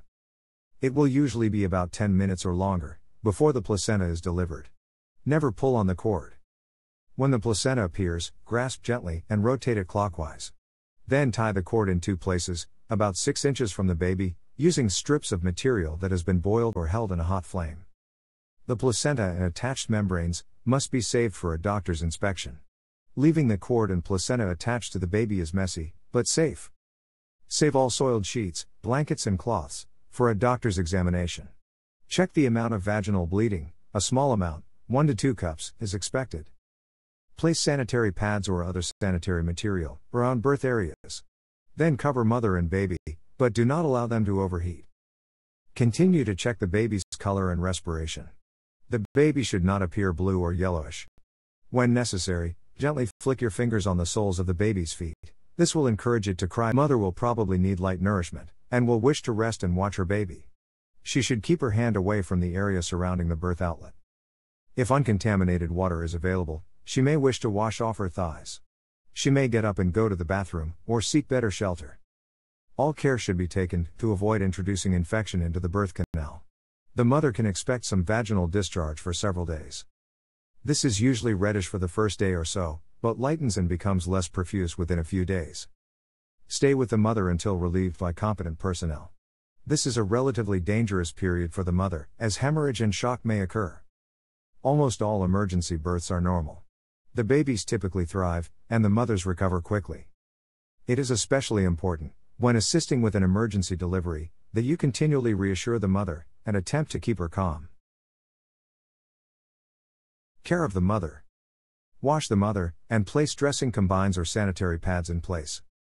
Take her pulse, assess her color, and check carefully for any further bleeding, and what you may consider to be excessive blood loss. Provided she is conscious, and not ill or drowsy, give her warm, sweet drinks, and encourage her to rest. Keep her under constant observation. Retain all blood-stained towels and pads, for medical examination. If requested by the mother, Assist her with cleaning herself up, and in changing her clothing. I'd like to introduce you to Noelle. Noelle is a high-fidelity birth simulator, and this is what we use for students before they actually have their clinical placements and work with real people. And today, as we can see, Noelle is in a semi-recumbent position, which I have to say is not ideal for normal birth, but for the process of showing you today, this is how I've asked Noelle to take up her position. It's important that we can see the vulva for us to know if birth is imminent. So we need to make sure Noelle is comfortable, that her legs are parted so that the diameters of the pelvis are as wide as they can be, and that you are visualizing the vagina. Now, to ensure that this area is as clean as it possibly can be, I have placed underneath Noelle a sterile field, a sterile sheet, and I've also placed one here in anticipation of the baby. We would be listening to the fetal heart and the mother's vital signs, but now we are going to concentrate on whether there is any visualization of our baby. So if you can take a little peep here, you can just see the baby's head descending down the pelvis and entering the lower vagina. And it's not necessary to touch, it's just being with woman, reassuring the woman and telling her what's about to happen. So I will be speaking to Noelle as if she is a real woman. So I will say, Noelle, are you okay? Because soon your baby's going to be born. And it's going to sting somewhat, but I'm going to support and assist you. So what I'm going to do, I'm going to use one of these small pads I showed you earlier, and I'm just going to place that over the anal area to try and make this area as clean as it possibly can be. So this is then placed just below and just to cover the anus. And as you can see now, we can anticipate an imminent birth. You can see signs of the presenting part that we refer to as cephalic, and we can see it descending into a situation where we need now to be prepared.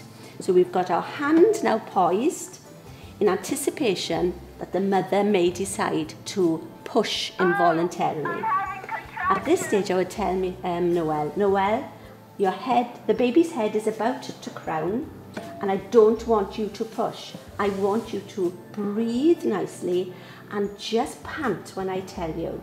It's important we tell the woman to pant because we do not want that head to be birthed too quickly, because of course, the brain within the fetal skull is very, very delicate, and therefore we do not want this imminent champagne cork type birth. So at this stage now, you can just see this much of the baby's head is about to crown. Again, reassuring Noelle. Noelle, this might sting at the moment, I know, but you must concentrate and work with me now for us to have the safe birth of your baby. You're doing really well. Constant reassurance. And at this stage now, the head is crowning, and I'm wanting Noelle to birth. Pant.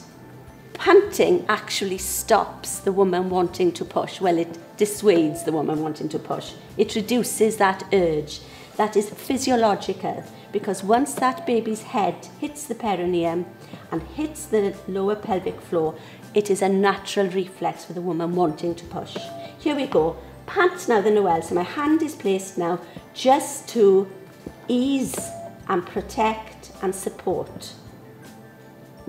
And as you can see, the head is slowly birthing. This is the worst pain ever! Pant and pant and pant and pant and pant and pant and pant and pant and pant. Well done! This is fantastic. The baby's head is born. And this is a wonderful moment to reassure the mother that most of the difficult part of the birth is over. At this stage, it's important now to check whether the cord is around the baby's neck. So with one finger, I just check around the neck, and I'm glad to say on this occasion there is no umbilical cord. But if there was, all one would have to do is slip the umbilical cord over the head, or in anticipation of our trolley, If the cord was too tight, we would have to clamp it on two sides and then cut the cord. It's not ideal, it's only if it's not possible to release the loop of cord. At this stage now, we need to wait.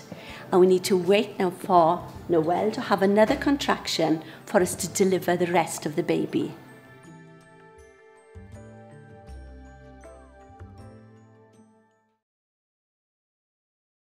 The baby's head has been born, and now we need to wait for the mother to have a contraction so that we can deliver the rest of the baby. Don't forget, you must keep communicating with the woman at all times. Noelle, do you feel another contraction coming? Yes? Wonderful. If you feel that you want to push, you can. We need now to deliver the baby's shoulders, and therefore all that's necessary is gentle downward traction on the baby's head, very gently, and then ever so gently you can move your hands supporting the baby's head, and with lateral flexion you take the baby and you place it on the mother's abdomen and wrap the baby to keep the baby warm and introduce the baby to his or her mummy. And this is communication at all times. Noelle, your baby's born, and of course at this stage we are anticipating a healthy baby with a good APGAR score, which is marking the baby out of 10 for its general condition. We can see the umbilical cord is still attached, and because we haven't given any drugs on this occasion, we're in no rush to cut this cord. So we will allow the baby to recover. We'll take the baby a little closer to mum, and of course an amazing thing to do at this stage, given we've got enough umbilical cord, is to encourage skin to skin. And we just pop the baby, there we go baby, with your mum. Skin to skin, keeps the baby warm, regulates the temperature and heart rate. And there we are. And of course, we at all times maintain thermoregulation, keep the baby warm. And there is mum and baby having skin to skin, and we have now got a time to wait for the placenta to separate. As we're waiting for signs of placental separation, we've got our preparation, and mother and baby are progressing well. And we will now wait for signs of placental separation.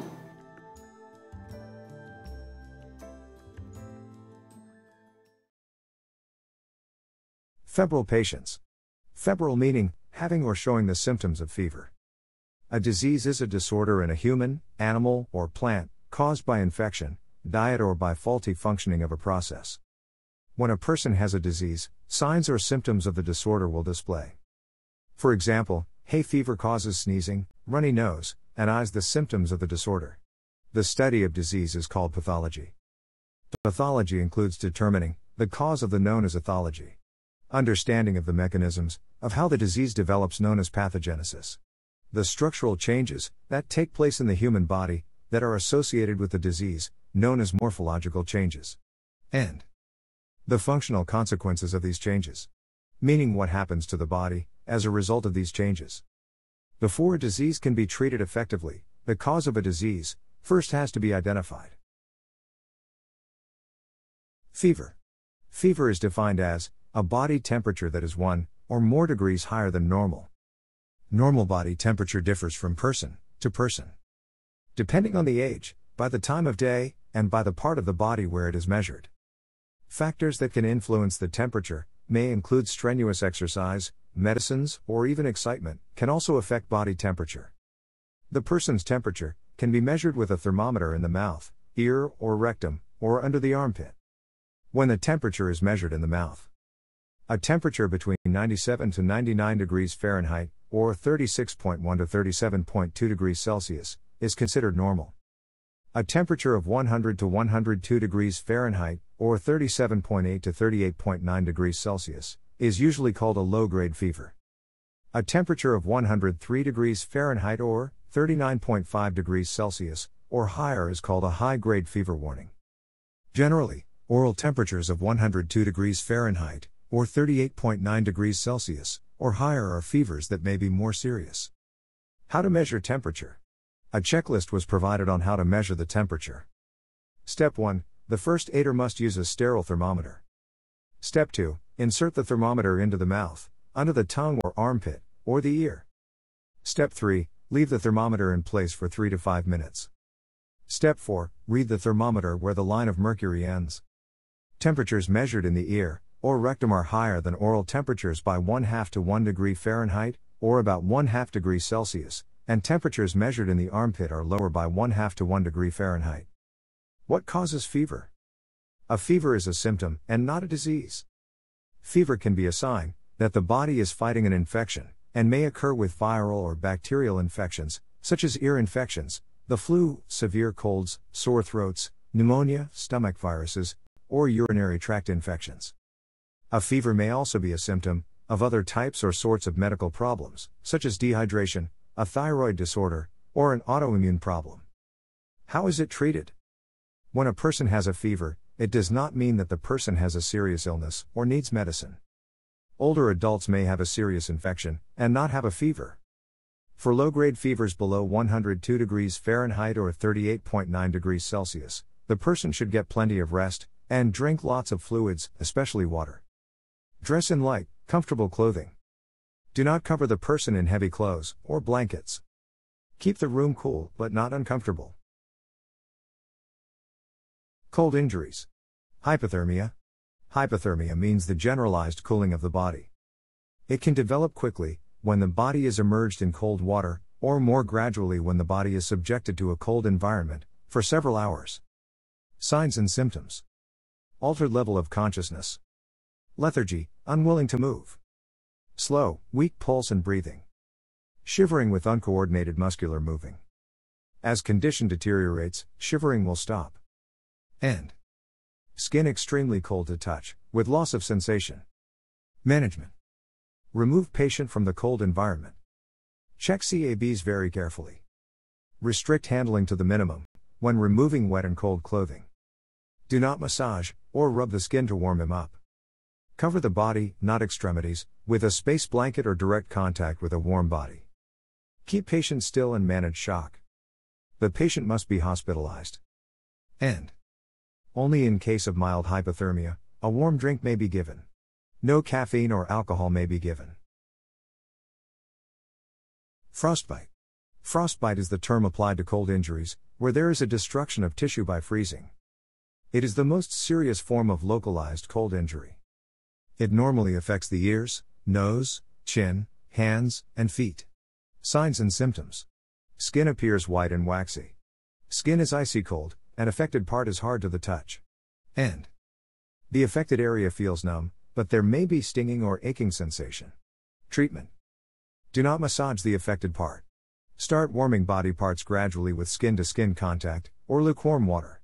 Start with cold water, and gradually make the water warmer until it is lukewarm. Do not expose affected areas with dry or radiant heat. Refer to advanced medical help. Heat illnesses. Heat cramps. It is painful muscular spasms, which occur during strenuous activity, excessive perspiration in areas with high humidity, when the body loses water and mineral salts. Treatment. Do not attempt to massage the muscle. Remove the patient from the warm environment to a cooler one. Give water or half-strength isotonic drink if available. Heat exhaustion. Definition. A condition that develops due to loss of fluids and mineral salts, for example, perspiration. If not recognized and managed, heat stroke may develop. Signs and symptoms. Early signs. Excessive sweating and warm skin. Later signs. Cold, clammy skin. Restless and or confused. Shallow rapid breathing. Faint rapid pulse. Nausea and or vomiting. Fainting may occur. Headache. Dizziness and blurred vision. Muscle cramps. And very thirsty. Treatment. Place person in a cool spot. Manage shock. Remove excessive clothing. Give water or isotonic drink. Heat stroke. Definition. Occurs when the body is subjected to more heat than it can handle, and the normal mechanisms for regulating body temperature are overwhelmed. It is a life-threatening condition. Signs and symptoms. Not sweating at all. Body temperature rises. Skin warm and dry. Confused and or delirious. Rapid breathing. Full and bouncy pulse. Vomiting. Unconsciousness or convulsions. And severe headache. Treatment. Remove excessive clothing. Cool body immediately, for example, in a bath, with garden hose. In a draft, for example, wind or fan. Manage shock. Measures to prevent heat illnesses. Avoid outdoor physical activities during the hottest part of the day. Avoid sudden changes of temperature, for example, air out a car before getting in. Drink 8 to 10 glasses of water when you are working in hot weather. Do not leave old people or children waiting in a car on a hot day. Gastroenteritis is an acute infectious syndrome of the stomach lining and the intestine. Numerous viruses, bacteria, and parasites can cause gastroenteritis.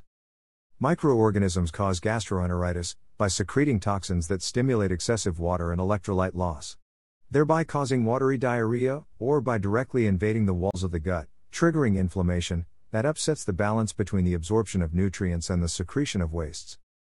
It is characterized by diarrhea, vomiting, and abdominal cramps. Other symptoms can include nausea, fever, and chills. The severity of gastroenteritis varies from a sudden but transient attack of diarrhea to severe dehydration. Diarrhea is the passage of loose, watery, or unformed stools.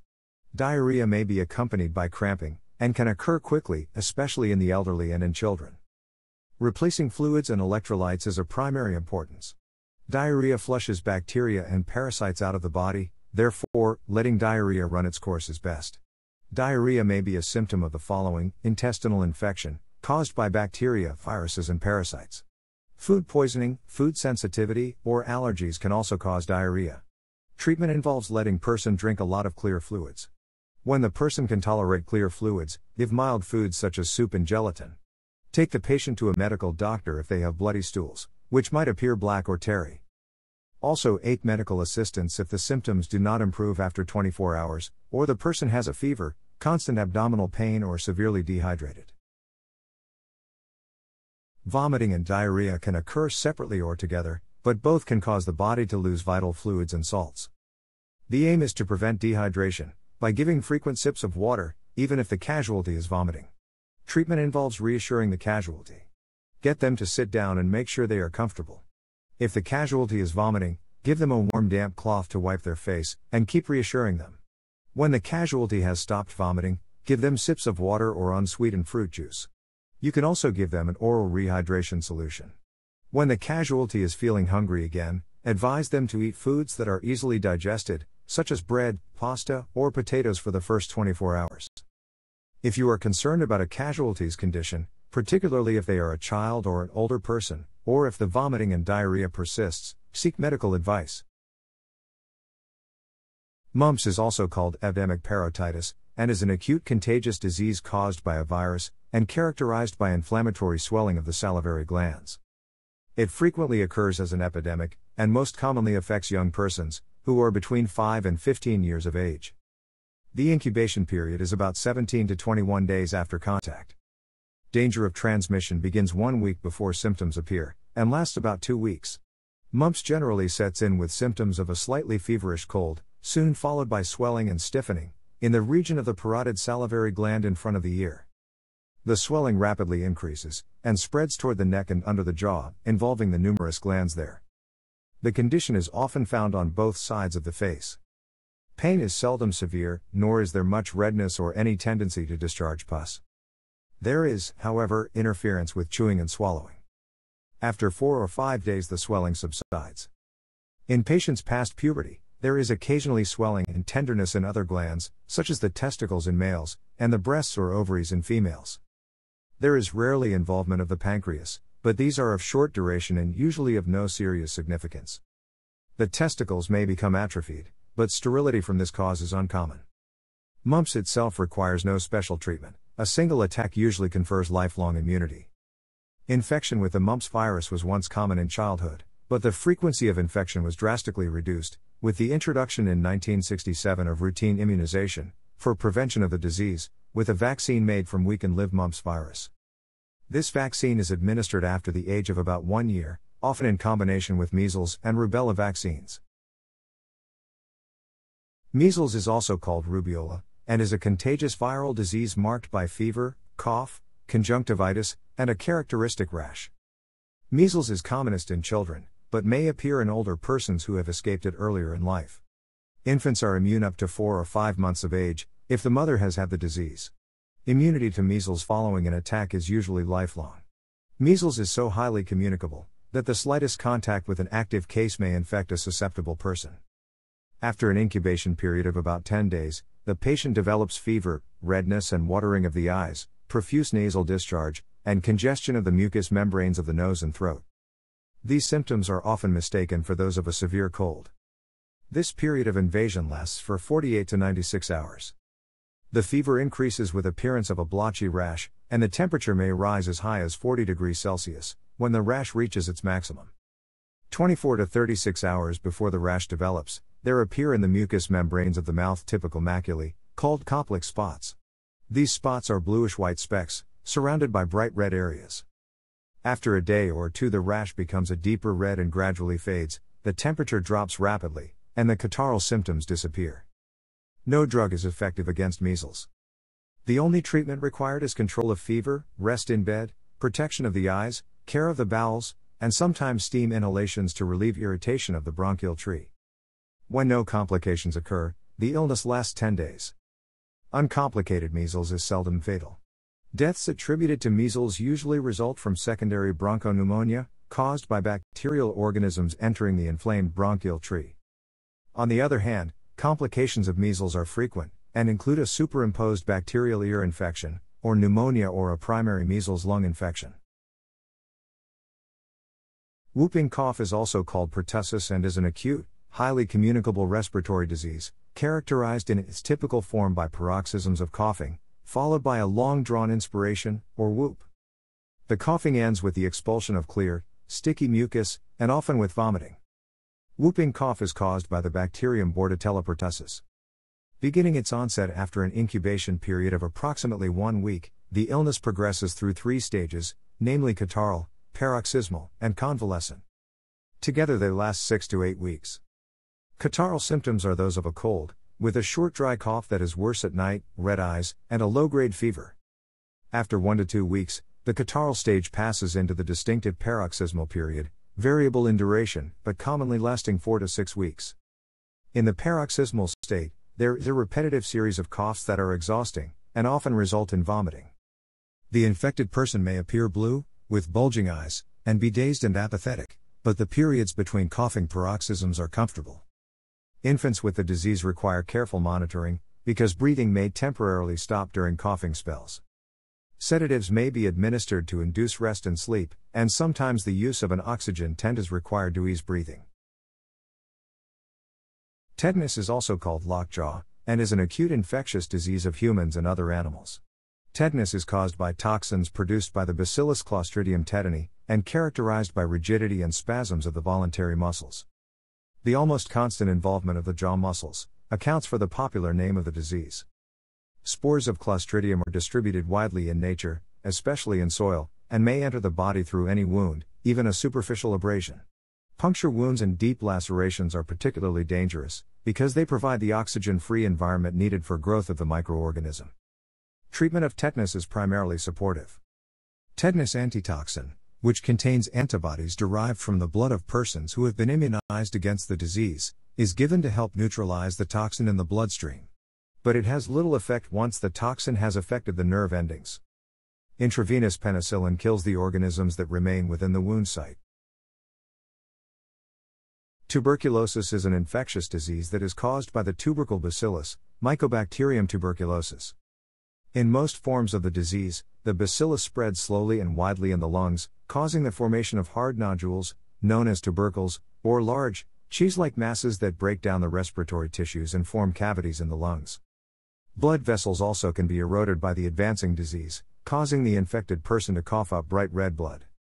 In less developed countries where population is dense, and hygienic standards are poor, tuberculosis remains a major fatal disease. In addition, the prevalence of the disease has increased in association with the HIV epidemic. Tuberculosis is one of the main causes of death among AIDS patients. Finally, some new strains of the tubercle bacillus that are resistant to conventional antibiotics have appeared, requiring the use of combinations of drugs.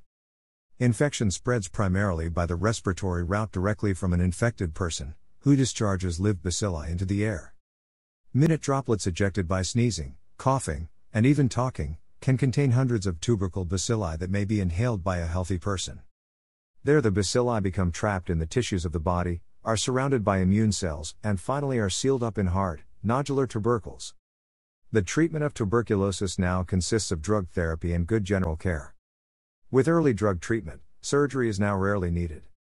One problem with drug therapies, however, is that the bacilli may become resistant to some of the drugs. This is avoided mainly by giving combinations of drugs. The patient is usually made non-infectious quite quickly, but complete cure requires continuous treatment for several months at least. If the patient does not continue treatment for the required time, or is treated with only one drug, the resistant bacilli will multiply, and the patient will become sick again. Hepatitis is an inflammation of the liver that results from a variety of causes, both infectious and non-infectious. The signs and symptoms of acute viral hepatitis result from damage to the liver, and are similar regardless of the hepatitis virus responsible. Patients may experience a flu-like illness, and general symptoms include nausea, vomiting, abdominal pain, fever, fatigue, loss of appetite, and, less commonly, rash, and joint pain. Sometimes jaundice, a yellowing of the skin and eyes, will develop. The acute symptomatic phase of viral hepatitis usually lasts from a few days to several weeks. The period of jaundice that may follow can persist from 1 to 3 weeks. Hepatitis A caused by the hepatitis A virus is the most common worldwide. The onset of hepatitis A usually occurs 15 to 45 days after exposure to the virus, and some infected individuals, especially children, exhibit no clinical manifestations. In the majority of cases, no special treatment other than bed rest is required. Most recover fully from the disease. Hepatitis A does not give rise to chronic hepatitis. The severity of the disease can be reduced if the affected individual is injected within 2 weeks of exposure, with immune serum globulin obtained from persons exposed to hepatitis A. Hepatitis B is a much more severe and longer-lasting disease than hepatitis A. Symptoms usually appear from 40 days to 6 months after exposure to the hepatitis B virus. Those persons at greatest risk for contracting hepatitis B include intravenous drug users, sexual partners of individuals with the disease, healthcare workers who are not adequately immunized, and recipients of organ transplants or blood transfusions. A safe and effective vaccine against hepatitis B is available, and provides protection for at least 5 years. Symptoms of hepatitis C usually appear within 6 to 9 weeks after exposure. Hepatitis C appears to be transmitted in a manner similar to hepatitis B. Hepatitis C has a greater propensity than hepatitis B to develop into chronic liver disease. Alcoholics who are infected with hepatitis C are more prone to develop cirrhosis. The treatment for hepatitis C is a combination of alpha interferon and ribavirin. Only about half of those receiving these drugs respond. The eye is a robust but delicate organ. It can sustain quite severe damage and, with the proper treatment, recover to its former state. In some instances, however, a seemingly minor injury can be permanently disabling. Always consider preventing eye injuries, and taking sufficient protective measures, such as protective glasses or goggles. Generally, eye injuries are considered as either minor or major injuries. Minor eye injuries are injuries where the eye has come in contact with a foreign object, causing minor irritation, or the object remains on the surface of the eye. It is characterized by a bloodshot eye, irritation, and an urge to rub the eye. Care and treatment involves the following. Irrigate the eye in order to wash the object out. If this fails, touch the corner of a clean wet cloth to the object and lift it off the surface. Refer to medical aid if vision is affected. Cover the affected eye if appropriate. Avoid pushing the object around the eye's surface. Only use eye drops if prescribed by a doctor, and remember to check the expiry date. Major eye injuries are injuries that involve the penetration of the body of the eye, or involve severe blunt trauma to the eye. These injuries are characterized by blood in the eye, penetrating objects, disturbance of vision, protrusion of eye contents, and severe pain and spasms. Patient care in this case is critical, and should be left to the experts. Lay the patient flat with complete rest, and call an ambulance. Cover both eyes, to avoid eyeball movement and hence worsening the trauma. If the patient becomes anxious, remove the unaffected eye cover, and reassure the patient. Do not remove any penetrating object. Attempts to transport the patient other than by ambulance should be resisted. Eye drops are not to be used under any circumstances. Flash burn and welder's flash is the result of staring or inadvertently looking at the intense light caused during metal welding, while not wearing the correct eye protection. Care must be taken to supervise children, if welding is being conducted near them, and they should be removed from the location. The damage caused to the eye's cornea by exposure to this intense light can be painful, and in some cases, permanent. Lay the patient flat with complete rest. Apply cool compresses and cover the eyes with pads. Urgent medical attention is required if pain or spots persist. Most ear problems are not life-threatening, but fast action may be needed to relieve pain and prevent or reverse hearing loss. Do not use tweezers or try to pry objects in the ear out, unless the object can be seen near the ear canal opening. Rather seek medical care to remove an object. For a live insect in ear canal, shine a small light into ear. If the insect does not crawl out toward light, pour warm water into the ear and then drain it. When draining water, turn the head to the side. If the insect cannot be removed, seek medical assistance. Some head injuries can be seen when fluids drain from the ear. Blood or clear fluid draining from ear may indicate skull fracture. Do not attempt to stop the bleeding or clear fluid draining, with or without blood coming from ear. Doing so could increase pressure on brain, causing permanent damage. Place a sterile gauze dressing over the ear, and loosely bandage in place to prevent bacteria getting into the brain. Stabilize the head and neck against movement. Have the patient remain as still as possible. Shock. Shock occurs when the body's circulation system does not supply enough oxygenated blood to the body tissue. In plain language, it means that there is a sudden drop in blood pressure, and the heart, the blood pump of the body, no longer acts as pump, but starts acting like a machine, and starts beating so fast that it actually does not pump blood efficiently to the body. All external bleeding must be controlled. Common symptoms. The following symptoms could be present: cold and eventually blue skin. Skin may be moist. The patient may be very weak. Pale. Altered consciousness. Restlessness or irritability. Have a rapid pulse. Breathes rapidly. Treatment. The patient must be laid down, feet elevated not more than 20 centimeters, and are covered with a blanket to maintain his or her body temperature. The patient must be calmed down and reassured of assistance and help. Medical assistance must be called immediately. The breathing and pulse of the patient must be monitored, and the patient should not be left alone. No food or liquids must be given. The patient may need surgery. Food and liquids would only worsen the situation and cause nausea resulting in vomiting. The shock position and when to use it. Normally the lower extremities should be elevated. This may improve the blood supply to the heart. If suspected of fractures, the legs should not be elevated if not well splinted. Ideally, the patient should lie on one side so that if he or she vomits, it will not block the airway, this preventing asphyxiation. There are different types of shock. We will discuss a few types. Hypovolemic shock. This is the most common type of shock, and based on insufficient circulating volume. Its primary cause is loss of fluid from the circulation, from either an internal or external source. An internal source may be hemorrhage. External causes may include extensive bleeding or severe burns. Distributive shock. As in hypovolemic shock, there is an insufficient intravascular volume of blood. This form of relative hypovolemia is the result of dilation of blood vessels, which diminishes systemic vascular resistance. Examples of this form of shock are septic and anaphylactic shock. Septic shock is caused by an overwhelming infection. Anaphylactic shock is caused by a severe allergic reaction to an allergen, antigen, drug, or foreign protein, causing the release of histamine, which causes widespread vasodilation. This leads to hypotension and increased capillary permeability. Signs and symptoms of hypovolemic shock. Anxiety, restlessness, altered mental state, due to decreased cerebral perfusion, and subsequent hypoxia. Hypotension, due to decrease in circulatory volume.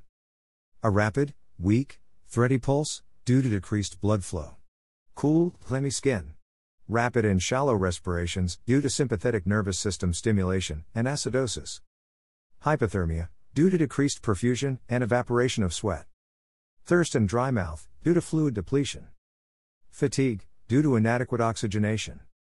Cold and mottled skin, especially in the extremities, due to insufficient perfusion of the skin. Distracted look in the eyes, or staring into space, often with pupils dilated. Signs and symptoms of anaphylactic shock. Skin eruptions, and large welts. Localized edema, especially around the face. Weak and rapid pulse. Breathlessness and cough, due to narrowing of airways, and swelling of the throat. Treatment of hypovolemic shock. In hypovolemic shock, caused by bleeding, it is necessary to immediately control the bleeding. Thereafter, follow treatment as for shock. Insulin is a hormone produced by the pancreas that assists the body in using energy from food.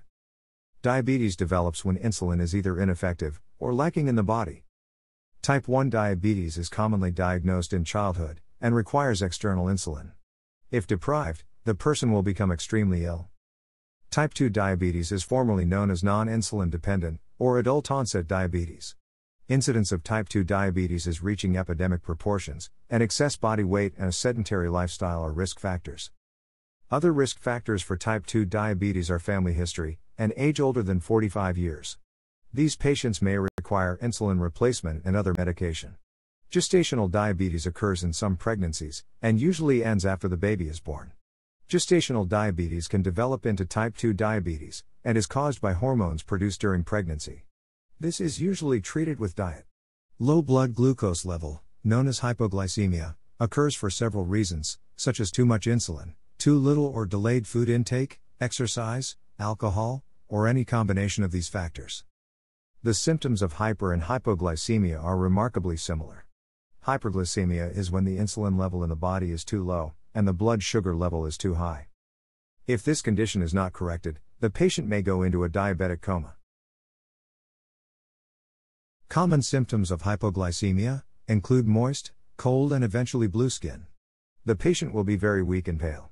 Altered consciousness will occur, with the restlessness or irritability. The patient will have a rapid pulse, and will breathe rapidly. To treat a hypoglycemic patient, the patient must be laid down, feet elevated not more than 20 centimeters, and be covered with a blanket to maintain his or her body temperature. The patient has to be calmed down, and reassured of assistance and help.